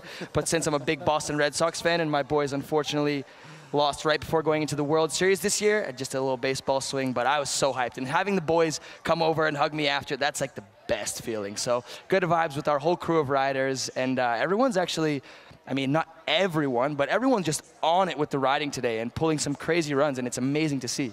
Okay, thank you so much, Nikolai. We're going to look forward to seeing the Run of Doom later. Yes, me too. Awesome. I mean, he was spectacular, but we said it in the broadcast, he was magnanimous as well. He celebrated everyone else's successes. Yeah, he's just stoked on seeing all the boys do what he knows, you know, they can do. And I mean, to me, that's just, you know, there's nothing better than being stoked when your peers are doing, you know, the best they can. And if they beat him, he's still stoked. So I love it. Well, and you've got to say he's had a lot of longevity through his career. He's nowhere near as young as Emil anymore, but he's putting the pressure on him. Just 3 points adrift. Yeah, I know. And so like you're saying, he's had a long career. He started off in BMX, and now he's a mountain bike, and he's brought some of those BMX tricks over, which has really, you know, pushed the sport forward. And, you know, now with him and Emil, you know, really battling away, and the other boys nipping at the heels, it's just pushing the sport forward, which is awesome to see. Well, you mentioned riders nipping at people's heels. Griffin Paulson's one of the riders. We showed you his run from Silverstar, the slopestyle in British Columbia, just before his run. But Griffin Paulson, it feels like he's building momentum now, and he's ready to really start blasting his way onto the podium. So, I mean, that's a huge, you know, huge starting trick. Front flip on step down's no joke. It's a real statement for the judges, isn't it? 100%. And we know he's got more. Well, he's got combos for that. We know he's got the tuck for that as well. And so to see him be smart and just put down a super solid run, get to the bottom, and then the second run he can really play with it. So he definitely, the backy there, I think it was only Tom Eisted. I think Emil Johansson maybe. No, Emil had the three. There was a few, Paul Coudier. Yeah. And then the three double to finish. But you can see, look at Rogatkin. Rogatkin's celebrating that run almost as much as he celebrates his own. Yeah, just pumped on it. Bro, I go absolutely. There we go. You could see how much that run meant to him. Very, very pleased with that one. We talked to him earlier, though, and sat him down to have a discussion with him about risk, because it's something that he's become more and more acquainted with. When you're doing these high-level runs, you're absolutely assessing all the risk that you're taking and the rewards as well. So, like, that's a huge part of my riding and feeling like I'm safe, and like even when I'm pushing my limits and whatnot. But say there's certain moves you can do, like I'm hitting late bar spins and stuff. It's not necessarily going to be a huge crash, or hopefully not, if you do mess that up. But you know, it's also part of the sport to take those risks, and you just have to know when to do it, I guess.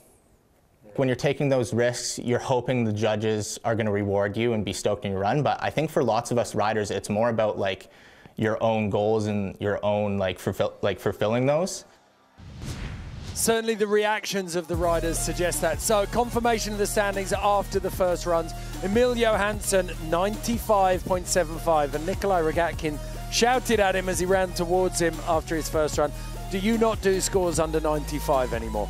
Nikolai Rogatkin on 92. Max Fredriksson rounds out the top three on 88. But Griffin Paulson, who you've just seen, is in fourth place. And Connor, you said it's very obvious that he's got combos to throw into that run that will push him into that 90-point range potentially. Yeah, exactly. Seen his movie earlier in this year. It's kind of when he busted on the scene for a lot of people and really, you know, got people taking notice of who he was. And then to back that video up, in the BC slopestyle, everyone was really taking notice, and he's backing it up again. Yeah, it's one thing to do it on film when you've got as many tries as you want, something else completely to do it in 2 runs at a competition. Yeah, exactly. And without the amount of, the ideal amount of practice here, he's still throwing it down, so you can tell he's a dialed rider. Well, Eric Fedko was the one rogue name at the bottom of that list. He's in last place, unfamiliar territory for the German. But look at these pictures. That squall has blown through, so the tarps are coming back off again. The blowers are out. They're patting down some of the landings. This course is going to be in pristine condition in less than 3 minutes. So stay with us.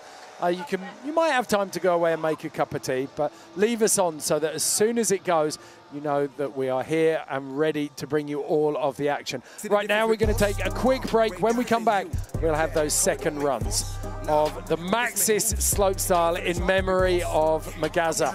Nikolai Rogatkin chasing down Emil Johansson. I just want to live my life lavish, man. I want to be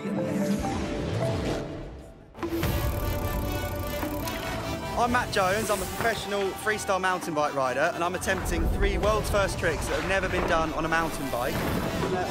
And I'm tackling this project with my twin brother Jono. It's going to be a journey.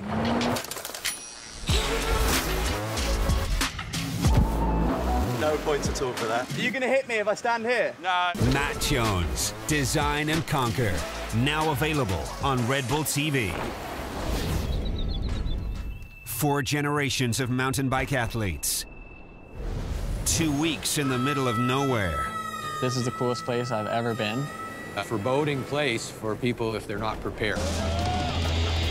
The challenge of their lifetime. To me, that was by far the sickest big mountain line I've ever done. Riding the Tachincini. That was scary. Woo! Now available on Red Bull TV. 2 freestyle world champs turn their backs on the racetracks. Martin Söderström and Emil Johansson. It's just cool to be riding. Team up to let the good times roll and the good vibes flow. Ride with the Swedes. Now available on Red Bull TV.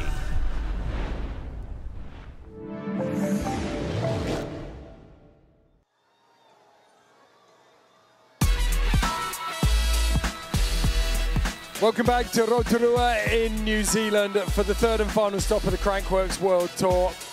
We are at the Maxxis slopestyle in memory of McGazza, and we have had a first run to take your breath away. Little bout of rain in between. It came just in the middle of the interval, but the blowers are out, the tarps are off, and the rain has stopped, and this man is going to be dropping in first. We're going in reverse order of standings after run 1. So this is what the start order looks like. Eric Fedko, 2nd place after his best performance in British Columbia, and he finds himself in 13th place after run 1. And then the other riders that fell, Timothy Branger, Thomas Lemoyne, Tom Eisted with a blowout on his last jump there. And then all of those riders, the first 3 after them, Bernd Winkler, Marcel Hunt and Lucas Schaefer, Crankworx rookies, but all put down very respectable runs, Connor. Yep, I mean, first time here, can't really complain with getting to the bottom and being in one piece and just having a solid run.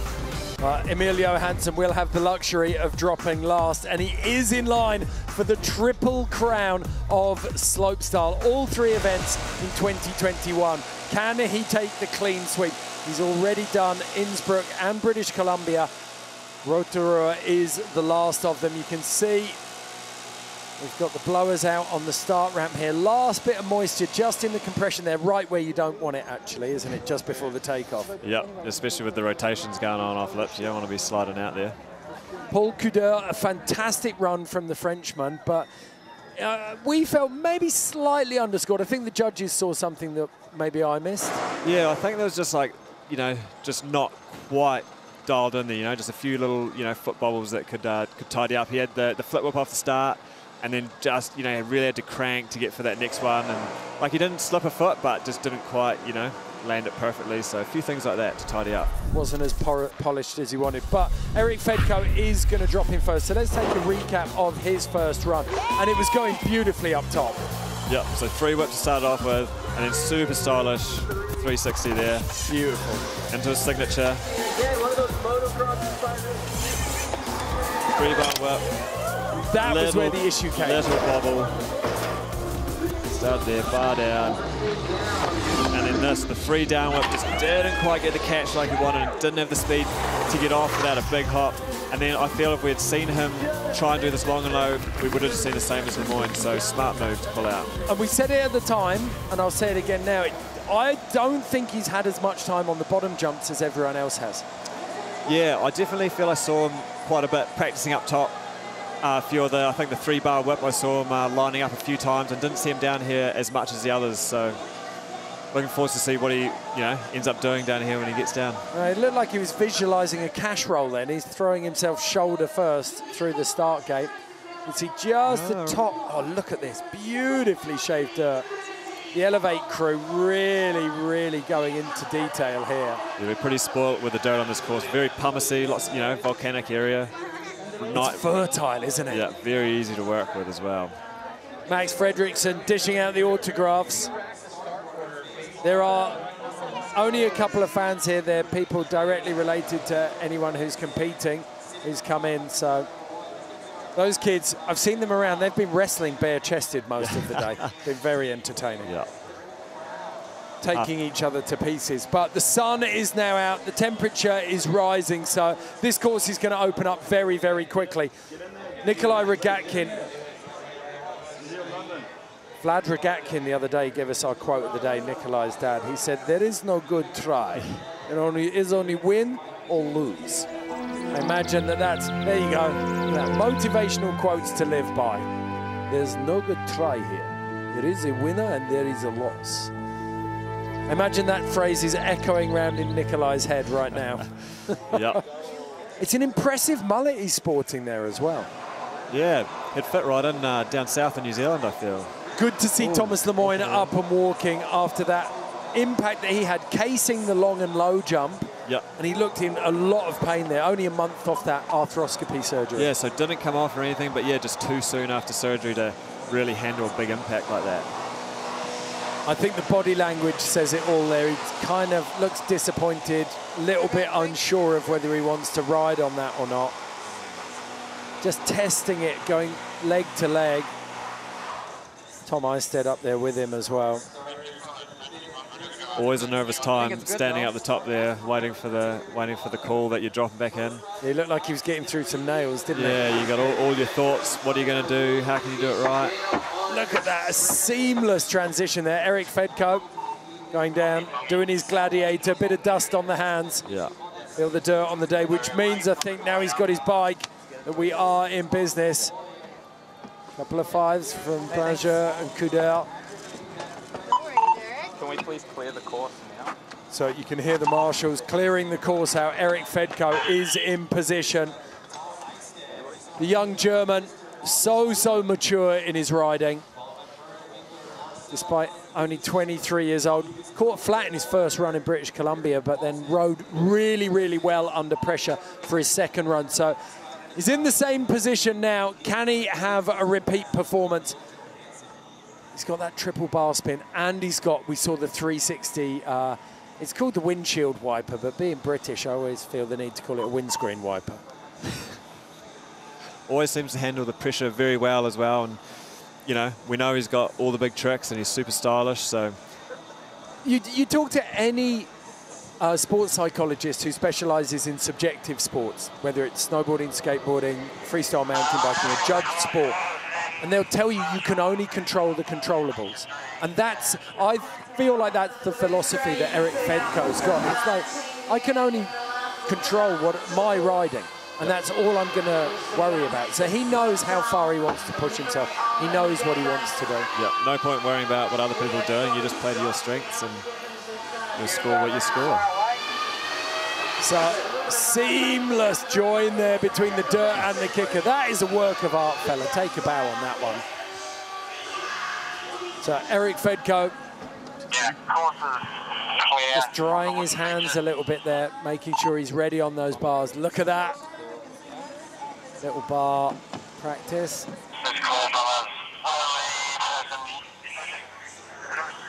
He's been wiping his hands on the floorboards and now his tyres. He wants to keep them dry, doesn't he?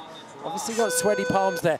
Big score for first, but it is not beyond him.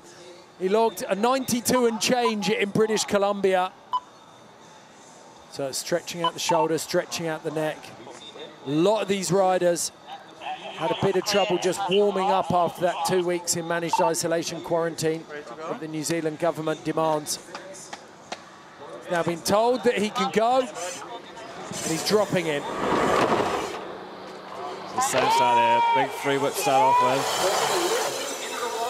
Big free, not quite as stylish as before.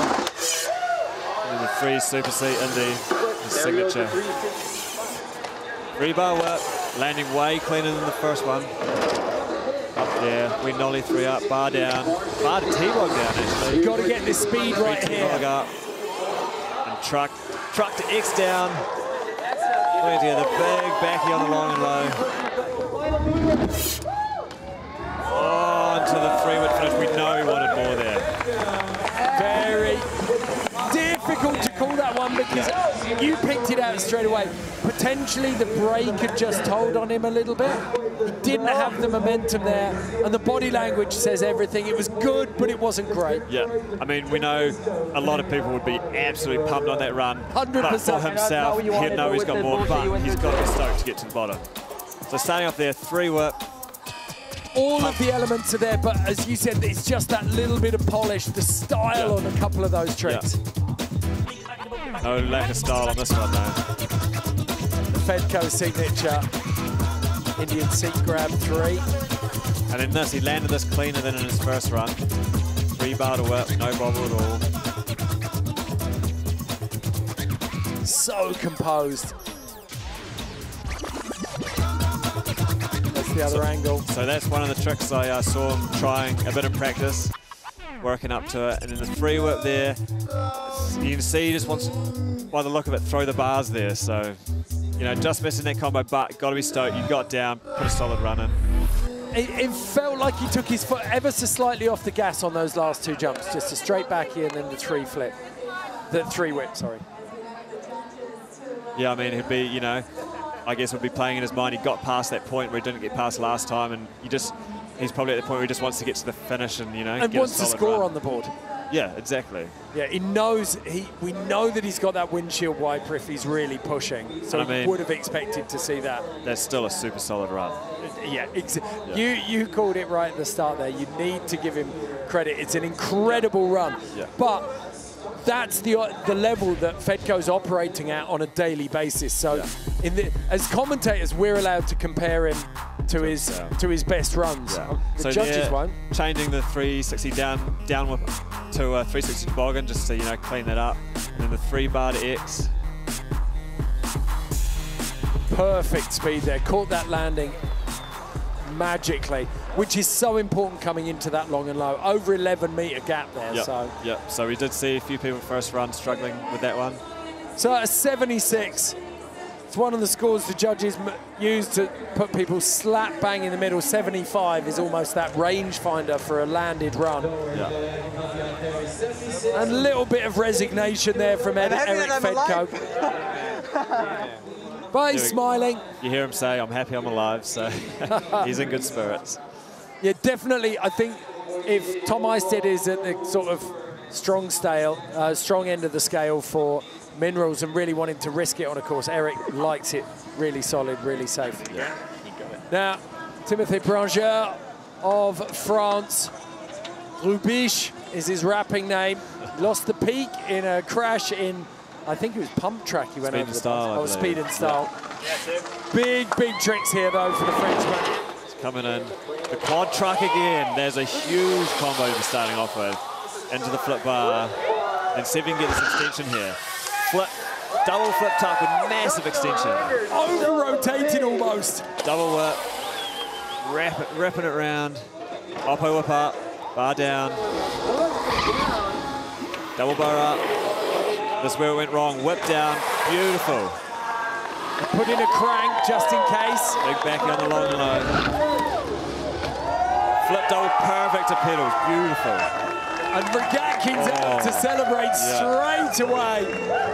He's stoked. Both hands in the air, Big, look at him rubbing down the peak. Brothers without the peaks. Yeah.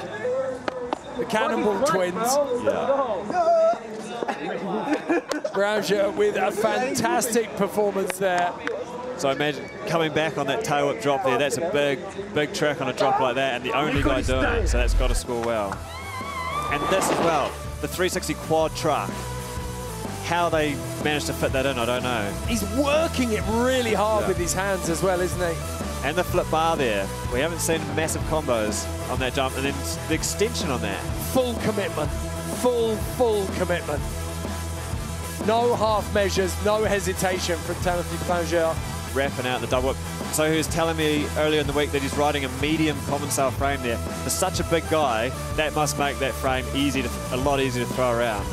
Well, he comes from that BMX background and has used it. I mean, he's got Hulk written on his helmet for a reason. The man's an absolute beast. Yeah. And while he has got that finesse and that beautiful touch on the bike, if he needs to, he really can muscle it. Yeah. Catching that whip super early there, and you can see him just moving his foot around.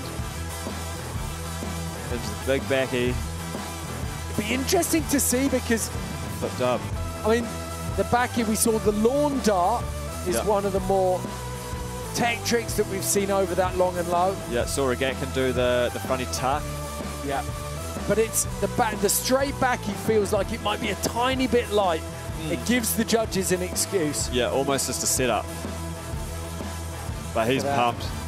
Got to the bottom safe, got an awesome run in there. The adrenaline coursing through both Regatkin and Brownshire. Nikolai's stoked on the no peak. Yeah, he's got a mate. So, the judges, big call this one, I think. Right now, it's an 88 to get on the podium. Max Fredriksson is in third place. Some big showcase tricks in there. Big crowd pleasers. That tuck, no-hander, double backflip. And I feel the 360 quad truck on the first jump, so like the higher up the course they're doing big tricks, that's got to score high, surely. Yeah, it's a huge risk on that first drop. And the impact, I mean, if you're on a standard jump, then there's a little bit of a step up to it, and the landing will catch you if something goes wrong. Yep. When you're dropping out of the sky, the impact, especially when you've let go of the bars 4 times, that's a really intimidating trick. That's a risky one. Is that une petite viande? How's your French? Mediocre. So there you have it. Fredriksson on 88. I don't think that's a 95. No. But it could be mid-80s. Be interesting to see where this comes in. Could be, yeah, could be bumping. 93.25! Into second! What a run! He's pushed Nikolai Regatkin into third, and he's only 2.5 points off Emilio Hansen. Phenomenal ride from Timothy Brozier. That's those huge tricks and the extension coming through there. And landing you perfect. called it. It's the risk at the top of the course. Quad bar coming out of the gate. That Judges absolutely loving that one. And the tail whip drop here, no one else doing this. Huge drop to be doing it on. Massive risk. Yeah. So Timothy Brozier, second place. Looking. He's got a long wait to see if he can hold on to that podium though. But coming after Eric Fedko, that is one of the big threats gone. Yeah, and we know Thomas Lemoyne next as well, another podium threat, so. On any normal day, I would agree with you 100%, but the way we saw him gingerly testing out that knee, I'm not 100% sure that we're going to see that from him. Might just go for a solid run down and. Oh, he's in the gate. Oh, that's good to see. I've got to say, if he's in the gate, you don't write Thomas Lemoyne off. He is so focused. I mean, you look at his outfit, you look at him rapping, and you may think that he's all about the fun, but when you put this man on a bike, he's the consummate competitor. Yeah. Starting off 3 unturned down. Big 3 tuck. Cranking in. Flip tuck to bar, getting those combos in. It's almost a relief to see him crank. It means that that knee is working. Yeah. Gapping the whole thing, big tuck on it, same as I said. Fronty up, can you get, yes. He's carrying his speed, 3 down. This is a huge run. Huge 3. And a cash finish up, nice. Just back wheel landing, but riding out beautifully. Absolutely incredible run from Thomas Lemoine, considering how he finished his first run. You can see that right leg wouldn't actually bend. He was able to squat on the left leg. He kind of bent it out. To come back from a crash, come back from knee surgery, you've got to be stoked. And to put a solid run like that down. Absolutely phenomenal. Yeah. Chapeau, Thomas Lemoine, chapeau. So 3 unturned down to start it off. I would be interested to know if his knee affects him doing some tricks, so he's got to leave some out of his run. Well, you said Tom Hay said 6, 7 years on this course. That landing at the start gate starting to feel it just a touch flat. Yeah. And I watched his right leg very carefully, and it actually cranked it down just slightly. So 3 double bar there. We know this guy's got lots of combos as well. And that is beautiful. Yeah, gapping that whole thing.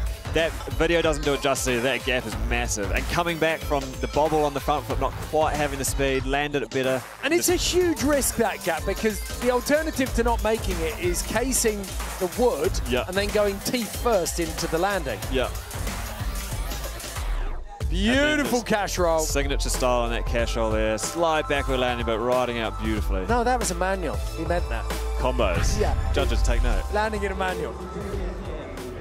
Okay, so 92 is now the spot for third. There's a smile on Thomas Lemoine's face. He's just giving it a metal hide. He's not happy with it. I think there's a little bit of concern over his knee there, that he might have undone some of the good work the surgeons had done a month ago. Would be a little worried in his knee, but he's subdued. Just shows how tough these guys are, getting back in the start gate. You know, month out of surgery, sore knee. Nikolai Rogatkin, he's like a caged lion, isn't he? He just paces this area waiting for his run. Yeah. So Thomas Lemoine, very, very patient. 85.25, fifth place for the Frenchman. Incredible run, considering how he left the course after his first run. What he's coming back from. And I feel if he was in one, like, you know, if he had his knee rehabbed perfectly, I feel he had definitely got more in the tank than that as well. Then a big, big jump, though, score-wise, to go from where he was up into the podium. Tom Eisted up next. We've got... Riding that blanked-out frame there. On the hunt next year for someone. Yeah, he's looking for a sponsor. Space. Big explosion. Massive detonation there. So, little hands in the air, but Eisted, one of the riders who could really take this course to town. Yeah, he's riding for a new sponsor, essentially, isn't he? This is his audition. Yeah, I'm sure he's not going to say no. Adrenaline Quarry sticker on his top there. That's where he's got his airbag, so maybe we'll have to go back there and work on that 1080 a little bit more. Dial it in, although I'm sure we'll see it stick it in his second run like he did in practice. Yeah, I was going to say, I want to see it now. I'm not waiting. So, the kid from Cornwall, he's no longer a kid. I mean, all of his career, he's had that reputation as a sender. I've seen him guinea pigging a lot of jumps. When you turn up to comps and there's new jumps, he just, same as Nikolai Rogatkin, he doesn't have a differentiation between fun and fear, seemingly. Yeah, he's very on-off as well. He's like, he's cruising or he's sending it on his bike. Well, Audi 9s this year, he spent, what, probably 10 tries trying to land a triple backflip in the airbag. Yeah, and then he was struggling to land the 1080 on the airbag, landed it once, and then he's like, take away the airbag. Boom. Landed it perfect. And then I think he also stuffed a never been done in there, didn't he? He got the double barrel roll. I think that was last year. Was it? Yeah. Year before. A barrel roll drop. Yeah, I've seen, I won't spill the beans, but I've seen some, seen a clip of him doing a pretty wild trick off a drop. Not quite dialed enough to take it to dirt yet, but he's saving that one up. Yeah, hopefully he can work on that and bring it out someday. So, Timothy Brownshire already celebrating that incredible run. Second place at the moment for the Frenchman. And justified, I think, in celebrating that run. The way he finished the first run, sort of on his belly, on his seat, off the drop, he would have been forgiven for thinking that the podium was a stretch, but he's pulled that one out of the bag. We've got a tiny little bit of rain just creeping onto the course. So Tom on hold just for a second, but it's bright all around us. Certainly no grey clouds too close. So I think this is a very, very temporary hold at the moment. You look at him, he looks like he's kind of sat waiting for a prescription not to drop into an enormous, well, one of the world's biggest slopestyle courses. Yeah, well, I mean, one of the older boys in the field here, you know, it's not his first rodeo, so he's set up at the top of plenty of events in his life. There we go, saying he's getting cold. Been a while since his first run. Yeah, that's one of the big battles. And I actually felt for Eric Fedko. I think that was one of the big things that he came unstuck with, just that big break between trying to build adrenaline, get yourself peaking at the right moment for the run, and then you just suddenly find yourself sat there waiting. Yeah. I mean, you've seen this. You've been at Rampage, the ultimate hold event. Yeah, I mean, that's, you know, where wind's a huge issue. Thankfully here, the wind's not really an issue at the moment. That side down, we're just battling a tiny bit of moisture, but doesn't look like too much. Bit of blue sky around, so we just don't want to have that moisture on a lip when, you know, someone like Tom's, you know, going to try another 1080. You can't be, when they're carving so hard off that lip, you can't be slipping out. And tell me about it. This course, obviously it's one of the world's biggest slopestyle courses. Can anyone come and ride it during the week?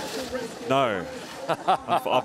I'd love if you could, but nah. So they put the ramps up on blocks to stop them rotting, and yeah, tarp a bit of it up. And Tommy Hay and the Elevate boys come here each year and fluff it up and sometimes change a few things.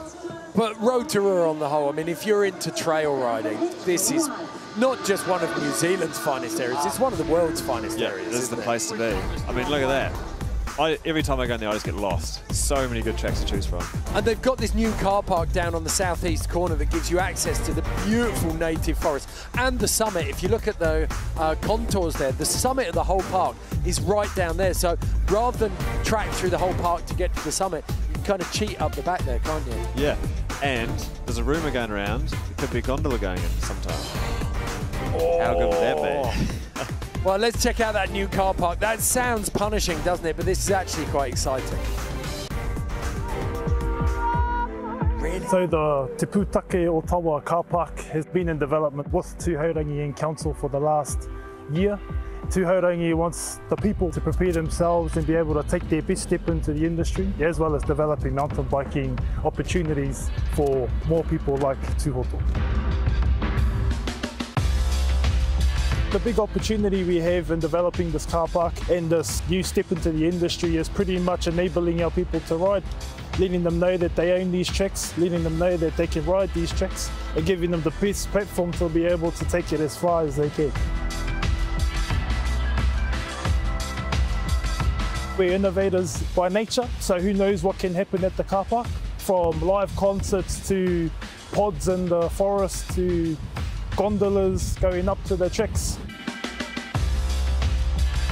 So there's 5 art pieces all up, all of these different mediums, but portraying ancestors that lived in the area. We also think that there's capability in storytelling and app development so that stories can be heard that are native to the track. We just want to develop the car park so that it becomes the hot spot for mountain biking. We want to have the best opportunity to provide an experience that's like no other, and ultimately create a platform for our iwi to be the best riders that they can be. So Rotorua as a place, and the Confederated Tribes and the mana whenua of this area, the local people, have all got behind mountain biking over the last 15 years. And the result is that you're seeing mountain bike specific developments. I mean, the terrain around here is incredible. But right now, Tom Eistedt is putting the helmet back on, which means it's time to get down to business. That's spelled B-I-D-N-I-S-S, Connor, in case you were wondering. The blowers are out on these ramps. Tom Eistedt, no doubt, warming up on the grips. Do you know who that is in the purple T-shirt? He was crafting that perfect join between the third jump. Yep, the Elevate boys. That's Jai and, if I can get a good look there, Craig. Boys been working for Tom for a while there, and yeah, no stranger to crafting beautiful tracks and courses. Okay, look at that. Nikolai Rogatkin's name on the Triple Crown from 2018. At the moment, Emil Johansson has one hand on that trophy, but Rogatkin is yet to drop, and he said, we heard him in the interview at halftime, he said, I don't want to ruin Emil's party, but I'm also not going to back down. Yep. And what was his run he wanted to do? Mega run. No. The run of doom. The run of doom, that's it. I mean, the mega run would have been slightly less Run of doom, way better. Yeah, the run of doom sounds like it's going to go wrong to me. You know he's going to pull out all the stops, though.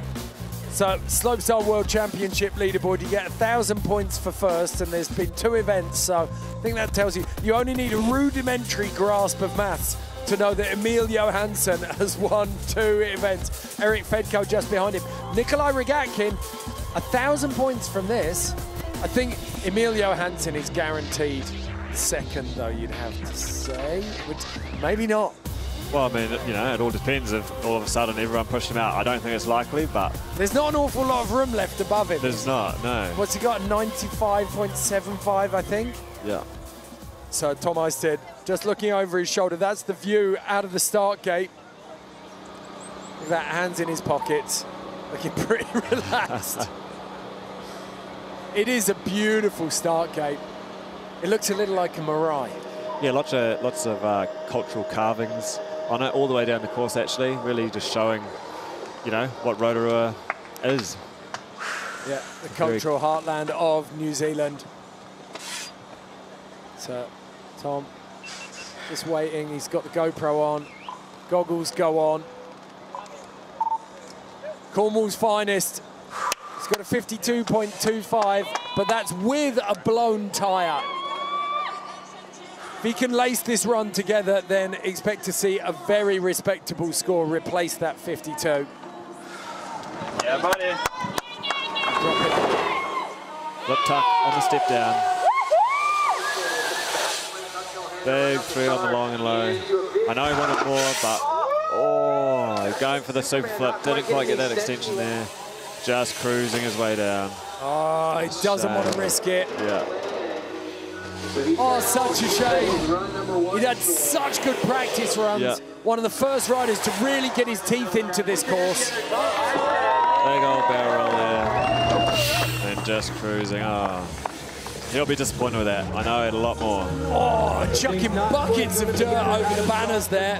Ghosts his bike. I don't think... Do you think it was maybe a little slip in some dirt there, or do you think he made a mistake that made him pull out? I think that super flip, really, you know, as soon as you miss the track, which a super flip for him is one of his, you know, easy tracks, and he just messed it up, and then, like, he knows he's not going to get the score that he wants, so he kind of cruised from there. Big tuck backy to kick off, and it was perfect. Beautiful extension there, 360. And then just didn't quite get... Yeah, so just ended up being a flip, no footer really. Normally gets huge extension on those super flips, but today just wasn't his day. Yeah, it's one of his signatures, isn't it? Yeah. And if you look at FMX, they actually have flip levers. Yeah. So they flick up to be able to perform that trick. You've got to have a really solid handle on your grips. Yeah. You've got to have super glue on your fingers to be able to pull that bike back in on a mountain bike. A lot of the boys, when they do it, they put a lot of pressure on their brake to help bring that in as well, with not having the flip levers. There we go, there we go. He was looking for the camera there. Tom Eisted, 34 for that second run. Disappointment for him after such high hopes. Next rider in, Bernd Winkler out of Austria, hometown of Hartberg. It's his debut at Crankworx. He came so close at Joyride in 2018, but broke his back falling off the whale tail. But he's fought his way back to this level when, at a time when everyone's progressing so quickly, when you have to take a year out, it's kind of multiplies that progression rate. So done well to get back. What's he got second run? 3 double bar, step down. Into big flip tuck, huge extension. Flip whip. Oh, I feel he wanted something else after that. Into, just sliding out there. A little bit of a case, just throwing him off there. Lucas Hupper and Lucas Schaefer all watching that one go down.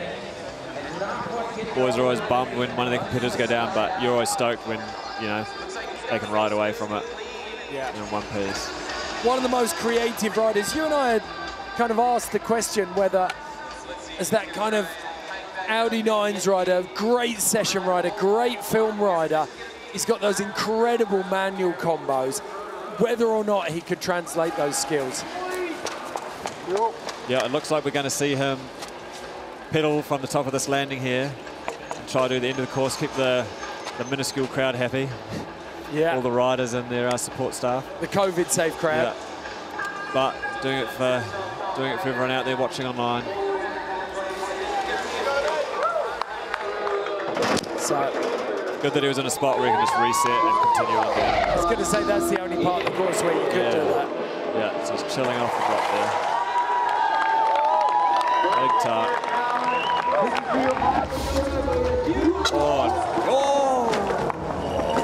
Big 2-flip casing. He's all right though. But Winkler giving us all a shot down here. A little bit sore looking, but I was going to say he's throwing shade on Tom Eistedt with the Superman flip. Yeah. So that was opposite. Oh, so he did end up catching it perfectly, but just the case threw him off. Yeah. But that would have been a good scoring trick. It's one of the opposite 3-whip in there. It's one of the things you're risking, isn't it? In when you go for an opposite trick, you can't get the same pop. Yeah. You don't have the same confidence rotating in that direction. Yeah. So, Bernd Winkler from Austria taking 2 crashes in 1 run. Pretty impressive. Doing it for the crowd. They gotta love when they do it for the crowd. Yeah, exactly. Wasn't taking no for an answer there.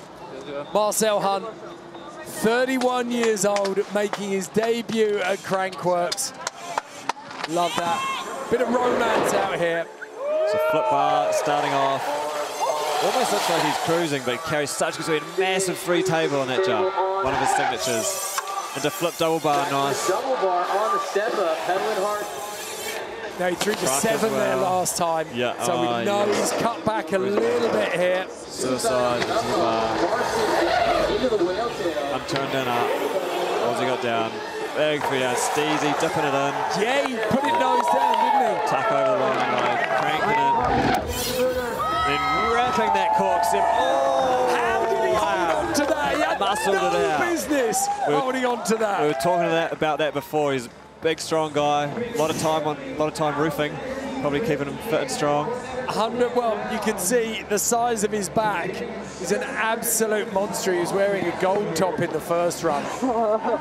Tom Eistedt must be pretty strong just to pick him up. Yeah. It almost just looks like relief on that run. And I mean, that's a big, big moment for Marcel Hunt. To have stopped riding in 2013, he'd lost his love of the sport. Yeah, and then to come back like this, flip double bar on the big step up there. After that 360 table on a jump like that as well, that should score well. Really, really clean riding. Yeah, and the 3 bar looked like he might have wanted something else after that 3 bar, but kept it clean. Rolling through. And look how he just cranks this. He almost looks at the landing and then keeps cranking. Yeah, he kind of spins and then he just rotation whaps. stalls and then he throws his head into the rotation It's a again. different style than usual, but he's just so solid on that bike. Yeah, the impact dislodged a seagull, didn't it?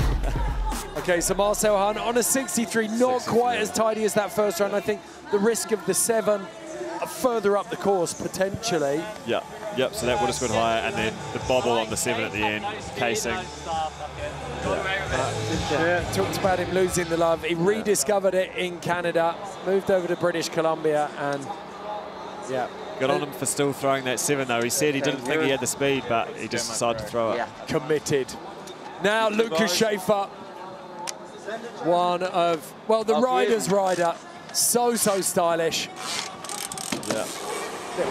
Pole tap on the way in. 3-1 can down. Just styling over that roller there. Backing up with the flip can on the next one. Oh, wanted to go for the 3 table by the looks of it, but still managed to steeze it a bit there. Oppo 3 on the hit. Fast plant 3 up. Can down. Cool to see people mixing it up there with the cans. Sebard. Tucked down, just cruising by the look of it. Tame down, signature, and just cruising. Oh, a little bit of a case. He seemed pretty happy with his first run though, so. It definitely, looking at what he'd done in practice to the first run, he definitely stretched himself there. So, yeah, more of a coaster. Dare I say it, a lot more of the flowy kind of riding we're used to seeing from Lucas. Yep. I mean, you just got to watch, like, even him hopping into that, you know, first step down there, just shows his style, and then, like, over that roller, just good to watch. He's one of the most passionate bike riders I've ever come across as well. Absolutely loves riding bikes. Yeah, big in the trail scene, you can just tell by the way he rides. So, big smile from Lucas Schaefer there. He's enjoyed himself out here today. Looking out over Rotorua, we head back up to the top of this Maxxis Slopestyle course where the Swiss, Lucas Hofer, is getting ready to go. Dries his hands off on the sawdust in the corner of the gate there. Get it, boys. It's on, Joy. See you at the bottom. A couple of nervous ticks there. Yep.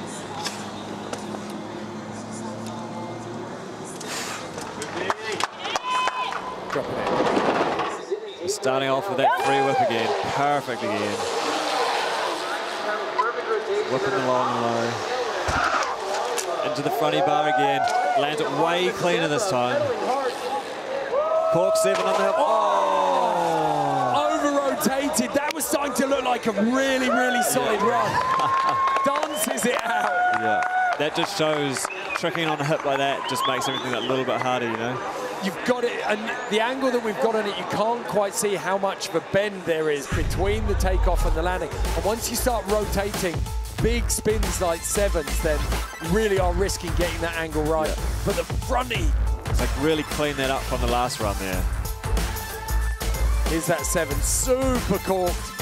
Looking right down behind his right heel as he took off. Just slightly over there. Doesn't take much to wash out. 10, 20 centimeters, yeah. 4 to 6 inches. But we might see him, we're dropping in there. He's at that place where he can start in again and get to the bottom. So we'll see him flowing down through the rest of the course.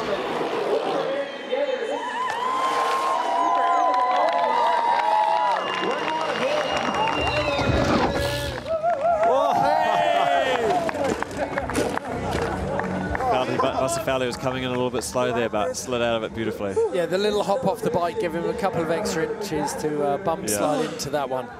He seems in good spirits. Okay, we're starting to get to the business end of the second runs here at the Maxxis Slopestyle in memory of McGazza. Got a few riders down. We have just 5 left to drop. Paul Couder, he was 5th after the first run. And there were real signs in this run, Connor, that he had podium potential. Yep. So there's a few things he could clean up, and just simple things like that would get him a better score, I feel. And I'm sure he's got more tricks in the bag as well. Yeah, he doesn't look like he's going to coast this one at all. No. So starting off again with that flip, but way cleaner than his first run. Into the flip, 1 foot can. Cranking in for that double. Beautiful. 3-1 hand, opposite 3-1 hand X again. And he's skipping on the bike there. You can see the rhythms working for him. There's an energy and urgency to this run. 3-1 up. Oh, that was going to be a huge one. It's given thumbs up straight away to the medical team. He's safe, he's right. That probably would have been hard on his sore wrist there. Oh, yeah, you said earlier on that he's going to have to go back and have surgery when he gets home on that wrist. He's all right though. Always scary falling when you're that high up as well. Might struggle to get his bike out there, stuck in between the boards. I think that was shaping up for a pretty big run there. That was huge. Yeah. As you said, he tidied up so much of it. Yeah, and he was adding that free whip in up onto the drop, and he only, I say only, he flat flipped out that huge drop, but we know he's got more. So just a little bit untidy on the catch, not too bad, but that combined with the casing being slightly offside the bike. And that's a perfect example of why spinning onto any of those raised features is so dangerous because you only need to drift a little bit. If you can't spin without traveling left or right, then you risk doing that. Yep, and that, I imagine, scores well for the judges because they'll understand that tricking up onto that is a big risk. Yeah, drifting to the rider's left there, he managed to catch the fence, and that was the end of the run. We watch record. But this man, he was in 4th after his first run, and that is exactly where he finished in British Columbia in the slope. And that was his first event, let's not forget. Incredibly strong rider who's really making a name for himself. This is his breakout season in 2021.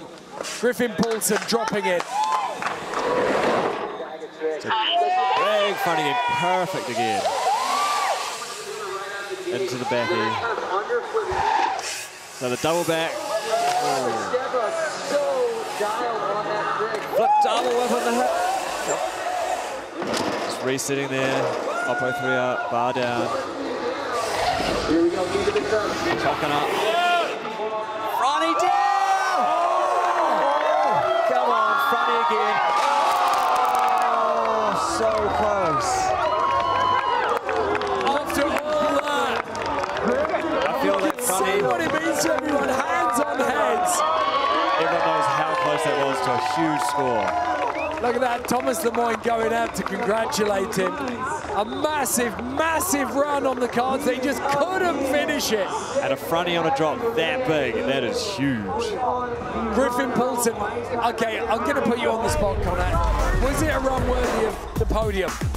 It would have had to have been in the 90s. 92 is our cut-off spot at the moment. I think it potentially would have been if he had landed there. And, I mean, he did a 3 double whip at the end. Maybe he would have done it again. Maybe it's something different. I feel he's got more as well there. Like, we know he's got those double flip combos, but this is huge as well. Pretty high up the course. Flip double whip and on the hip as well. Yeah, so it's got that rotation element from the whip, and he's got to line it up perfectly. We've actually missed the fact that he spun onto the surgeon's table, exactly where we saw Paul Couder go down. So the risk factor from that, the judges would have cranked up, but this is where it went wrong. Just slight under rotation there. Manual down. Look at his eyes. You see the whites of his eyes. He knew what was coming. And Regatkin losing his mind there. Well, I think we know this man's here to stay on the World Tour for a while. It'll happen, man. Let's go. Hey. Thank you. So, we've just had confirmation through from the start gate that Max Fredriksson will not be taking his second run. Very happy with his 88. So we have 2 riders left to drop, Nikolai Regatkin and Emil Johansson. Regatkin currently in 3rd. He's guaranteed a spot on the podium, but we heard him bill it. This is the run of doom. He wants this one. 92 points. He only needs 1.25 to overhaul Branger in 2nd place. But can he stretch it out? Will the run of doom give him 3.5 points and allow him to reel in Emil Johansson and spoil the Triple Crown party? So dropping here, starting off the same, cork 7, perfect landing again. Mechanical on those. And a huge moto installed, Superman Sugo one-hander, cranking in. Twister. Up at the top of the course. On top, almost looked like sword. Into the cash roll. So already we've got more risk, more technicality at the top of the course. Yeah. Whipping up, 3 down. Bringing in, tuck up. 3x down.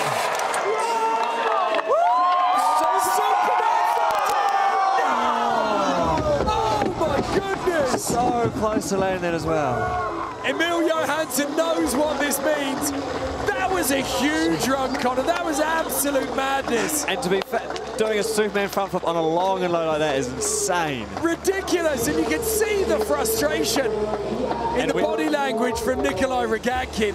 Absolute madness. Scenes here in Rotorua at the Maxxis Slopestyle in memory of McGazza. Regatkin just turning it up to 11. Yeah, a run of doom, and we saw the twister up top, so we know what he was going for on that bottom one. Honestly, honestly, I've got goosebumps right now just thinking about what that score could have been. But it means that this is a victory lap for Emil Johansson. There will be 2 names on the Triple Crown trophy.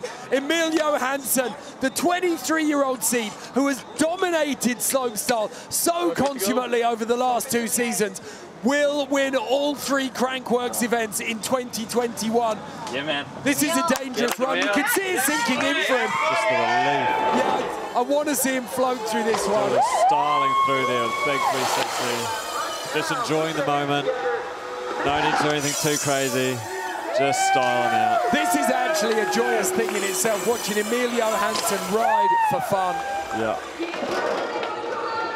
Little celebration. Well, no, I think More it's relief, sinking isn't in. it? He's kind of ridden a bit now. He's realised once again, I'm a Triple Crown winner. He's soaking it all in right now. This is sick. Just dropping down into this natural amphitheatre in front of the few cat fans who are COVID safe here in Rotorua. Oh, just finishing off. Massive 3 unturned down. All the boys coming out to celebrate. Oh, he spins out. And it's a pile-on. Emil Johansson is a Triple Crown winner. He is the Maxxis Slopestyle winner here in Rotorua. A phenomenal achievement for the Swede. After all he's been through, after all of the bad luck that he had. Fucking history books, my young king! And that's what it means. You could have forgiven Nikolai Rogatkin for wanting to keep his as the only name on that Triple Crown trophy. Instead, he's one of the most passionate men in celebrating with Emil Johansson. Max Fredriksson, fellow Swede, comes over for a big embrace. Yeah, dude.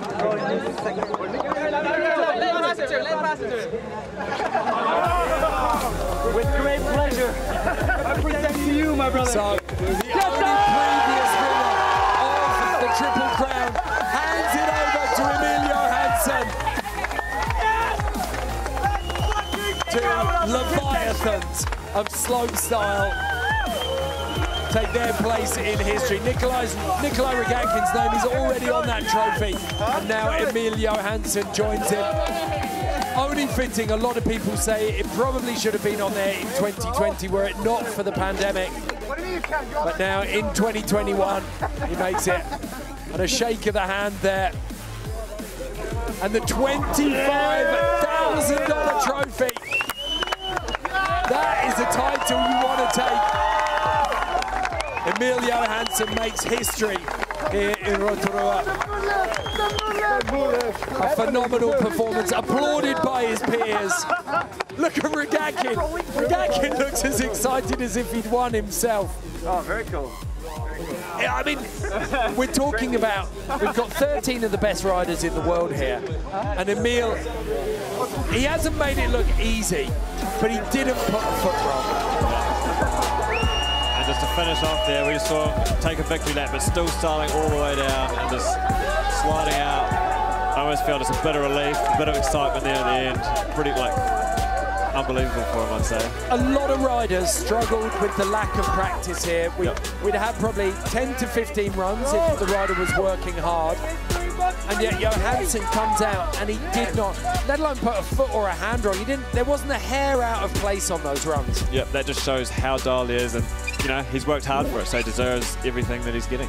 And at just 23 years old, you feel like we're at just the beginning of a long period of domination here. It's going to be a big step up for the likes of Griffin Paulsen to reel in Emil Johansson now. Yep, and then the likes of Timothy Bringer getting second there. That's a huge result for him. That was massive, wasn't it? What was lovely as well about that, you couldn't have had 2 more different runs. If you're comparing and contrasting Emil Johansson, that, as we said, it's so immaculate with that really fast and loose way that Tim Bringer was playing. So we're seeing the slow-mos there of Emil. We can go down into the finish area. We've got the headset on the man of the moment. Only the second Triple Crown winner in history. Emil, congratulations. A phenomenal performance. Thank you very much. You had, how many runs do you think you had in practice to get ready for the finals? It's a very tough one to calculate. Probably, I don't know, about 20, 25 maximum, I think so. it's a difficult one to get ready for sure. And yet it didn't look like there was a foot or a hand out of place in your first run. Thanks. Is that consistency something that's come with age, or is it something that you've been working really hard at? Oh, it just comes down to hard work. Honestly, it's nothing else that will get it to that level unless you work for it. So it's a lot of hours getting here. And what does it mean to you to get your name on the Triple Crown alongside Nikolai? I'm honestly speechless. I would need to let this settle for a bit. Like, it's almost like a dream. It doesn't feel real. So I'm barely, like, it's almost like it's too big to almost even be emotional about it. Like, it's, yeah, I'll have to let it sink in. What did Nikolai say to you when he ran over to you at the bottom? Can you repeat it? Oh, I barely can. It's just like so much going on in my head right now. Fantastic. We'll let you start to absorb this win. Congratulations, Emil. That was not just an incredible performance today, but a phenomenal performance in 2021. Thank you very much. Take a breath, everyone. What a performance. Confirmation of those standings. A phenomenal performance from Emil Johansson, but you flagged it. A brilliant performance from Timothy Brangeur, the Frenchman there, for second place on a 93.25.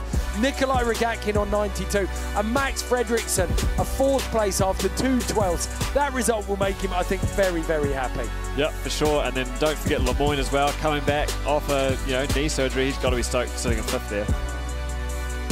Truly breathtaking, yeah.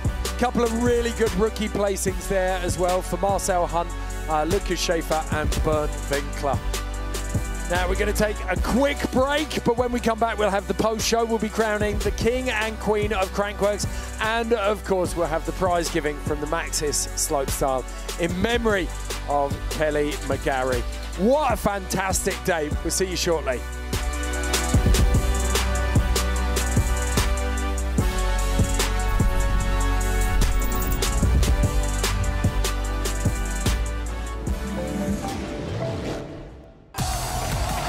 Pump up your tires for the Bike Channel on Redwoods TV.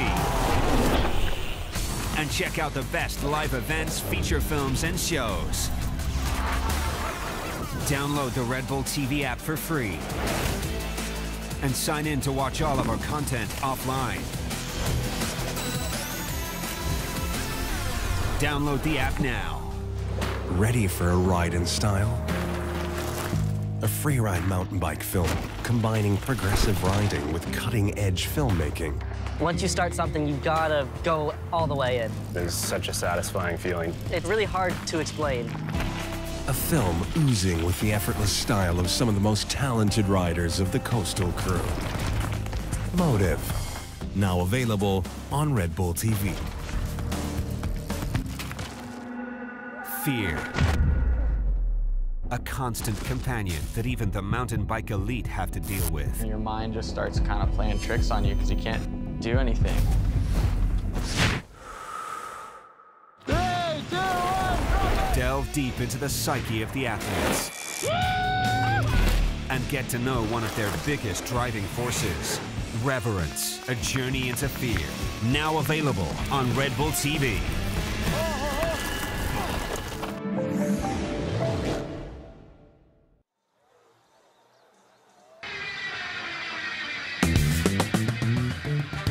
Okay, I think we've all had a little bit of time to get our adrenaline under control after a fantastic finish. Nikolai Rogatkin so close to delivering on his run of doom that would have denied Emil Johansson the Triple Crown, but instead he fell at the last hurdle, and now Emil Johansson will join Nikolai Rogatkin on the Triple Crown trophy. There's the leaderboard. Emil Johansson again 2.5 points clear of second place. In this time, though, instead of Eric Fedko, who we saw in BC, is Timothy Brangeur. Eric Fedko this time down in 9th. Lucas Schaefer, Marcel Hunt, Bernd Winkler, the Crankworx rookies, enjoying themselves, but just getting a bit of experience there. So, Emil Johansson, first run and done. It was a phenomenal performance, almost perfection. Yep, I mean, he did what he needed to do in the first run. Got a super solid run down. But yeah, we'll have a look back through it. There's a 3-bar down whip. And it's so crisp the way he catches, and he lands straight. 3-bar to unturned, and now that might look normal, but on a jump like that, it's insane. Then straight into that opposite triple whip. And it wasn't actually an easy landing, but he made it look smooth somehow. Still managed to carry that run on there. A little nollie 3 down, even small things like that. Opposite truck up to flip down. And you've said it, it's a really eclectic mix. There's nothing simple. Everything's got a little bit of flair or detail to it. And then the likes of that, opposite 360, opposite double whip. Just absolutely next level. And that's what it meant to all of the riders. Emilia, on the last run, he took his victory lap and he just coasted down, but he actually had to stop up at in the middle of the run to actually let it all sink in. Yep, take a wee breather and then reset and keep going. It's a huge achievement for him, isn't it? Yeah, it just shows what it means to him as well, to have to stop mid-run and collect your thoughts. And, you know, it is a massive achievement. Only the second person to get that Triple Crown and then another win under his belt. 17, 18 years old, he started coming through, and then all of a sudden he has this almost career-ending autoimmune disease, but he pulls back from that, and this feels like the end of that comeback now. He's really cemented his position at the top of slopestyle. Yep, I mean, and to win, to get your name on that Triple Crown along with Regatkin there, that's, yeah, he's 100% cemented himself in there as one of the top slopestylers. Okay, let's take a look at the overall Slopestyle World Championship. A clean sweep. 3 wins from 3, 3,000 points. Nikolai Regatkin sneaks into second there, just ahead of Eric Fedko. That poor performance there from Fedko in the second run means that he drops out of second. Timothy Branger jumps up into 4th place though, and Thomas Lemoyne, his result not hurting him either. That is your top 5. Keep an eye on Paul Coudert as well though. Frenchman looking very, very strong for next year. And it's worth remembering as well that the top 6 automatically qualified for the 2022 Crankworx World Tour. So those ones can relax. The rest of them, Griffin Paulson got to find his way back, as has the likes of Tommy G and Tocato Testa. I mean, those are big names that have got to fight their way back onto the tour. Yep, people that have got huge tricks as well. Okay, we can take a look now at the Maxxis slopestyle in memory of McGazza podium here. Nikolai Regatkin receiving the bronze medal. He looks so stoked about it. Timothy Branger, he's ridden speed and style. He's ridden slope, relatively new still to Crankworx Slopestyle, and yet here he is up on the podium in Rotorua. And there you have it, Emilio Hansen, his third gold in 2021 from 3 events, but his 6th gold in 6 events since September 2019. Joyride 2019, he has won every single Crankworx Slopestyle event. This man is totally and utterly dominant in slopestyle right now. It's worth pointing out that we are watching a master at work. He is in his absolute zenith of his career now, and the fact that he's 23 means that we could be watching this for another 3 or 4 years. Should have a long one ahead of him, yep. Wow. Here comes the champagne. The champagne throw invented in Le Mans in 1921. And it's been enjoyed ever since. Look at Emilio Hansen. He's soaking this one up. A truly phenomenal performance, Connor. Yep, I mean, just showing his class there, and I feel if he needed to, he'd probably had more in the tank. So he's, you know, for next year, everyone else is going to have to step up their game as well. Yeah, there's yet more pressure on top of him. Crankworx in New Zealand is far from done though. Coming up in early December, we have the Summer Series, where we take in 4 destinations: Alexandra, Queenstown, Cardrona, and Glendu Bike Park in Wanaka. So it's going to be a fantastic series, and it's open in a way. You can actually register to compete in some of those, so you could be going up against some of New Zealand's finest and some of the world's finest. I know that the king of Crankworx, Bas van Steenbergen, is going to be there. So we've got that to look forward to, and we'll be coming live from Bike Glendu and Queenstown during that session. So Emilio Hansen gets familiar with that, not only the Maxxis Slopestyle in memory of McGazza trophy, but also the Triple Crown trophy. The boy's got some excess baggage when he goes home from New Zealand, that is for sure. A huge congratulations to Emilio Hansen. But from here in Rotorua, the third and final Crankworx of the year, it's time to say goodbye. Thank you for joining us. I hope you've enjoyed it as much as we have. To all the squares that ask around, be getting it. My skills pay me. Trying to get a million, baby, with an adopted flow that God gave me. Me now. Tell whoever runners that they spot is temporary till I take it, it's mine. I'm selfish. Your will. Tell Miss I'm on my wealth tip. So when we cash out soon, I'm just investing. No yes men. I've been a legend since before mom and dad had me and was best friends. I chew through comp, don't test them. I chew on trasters. After that, I bless them. I just do what I do. You see me?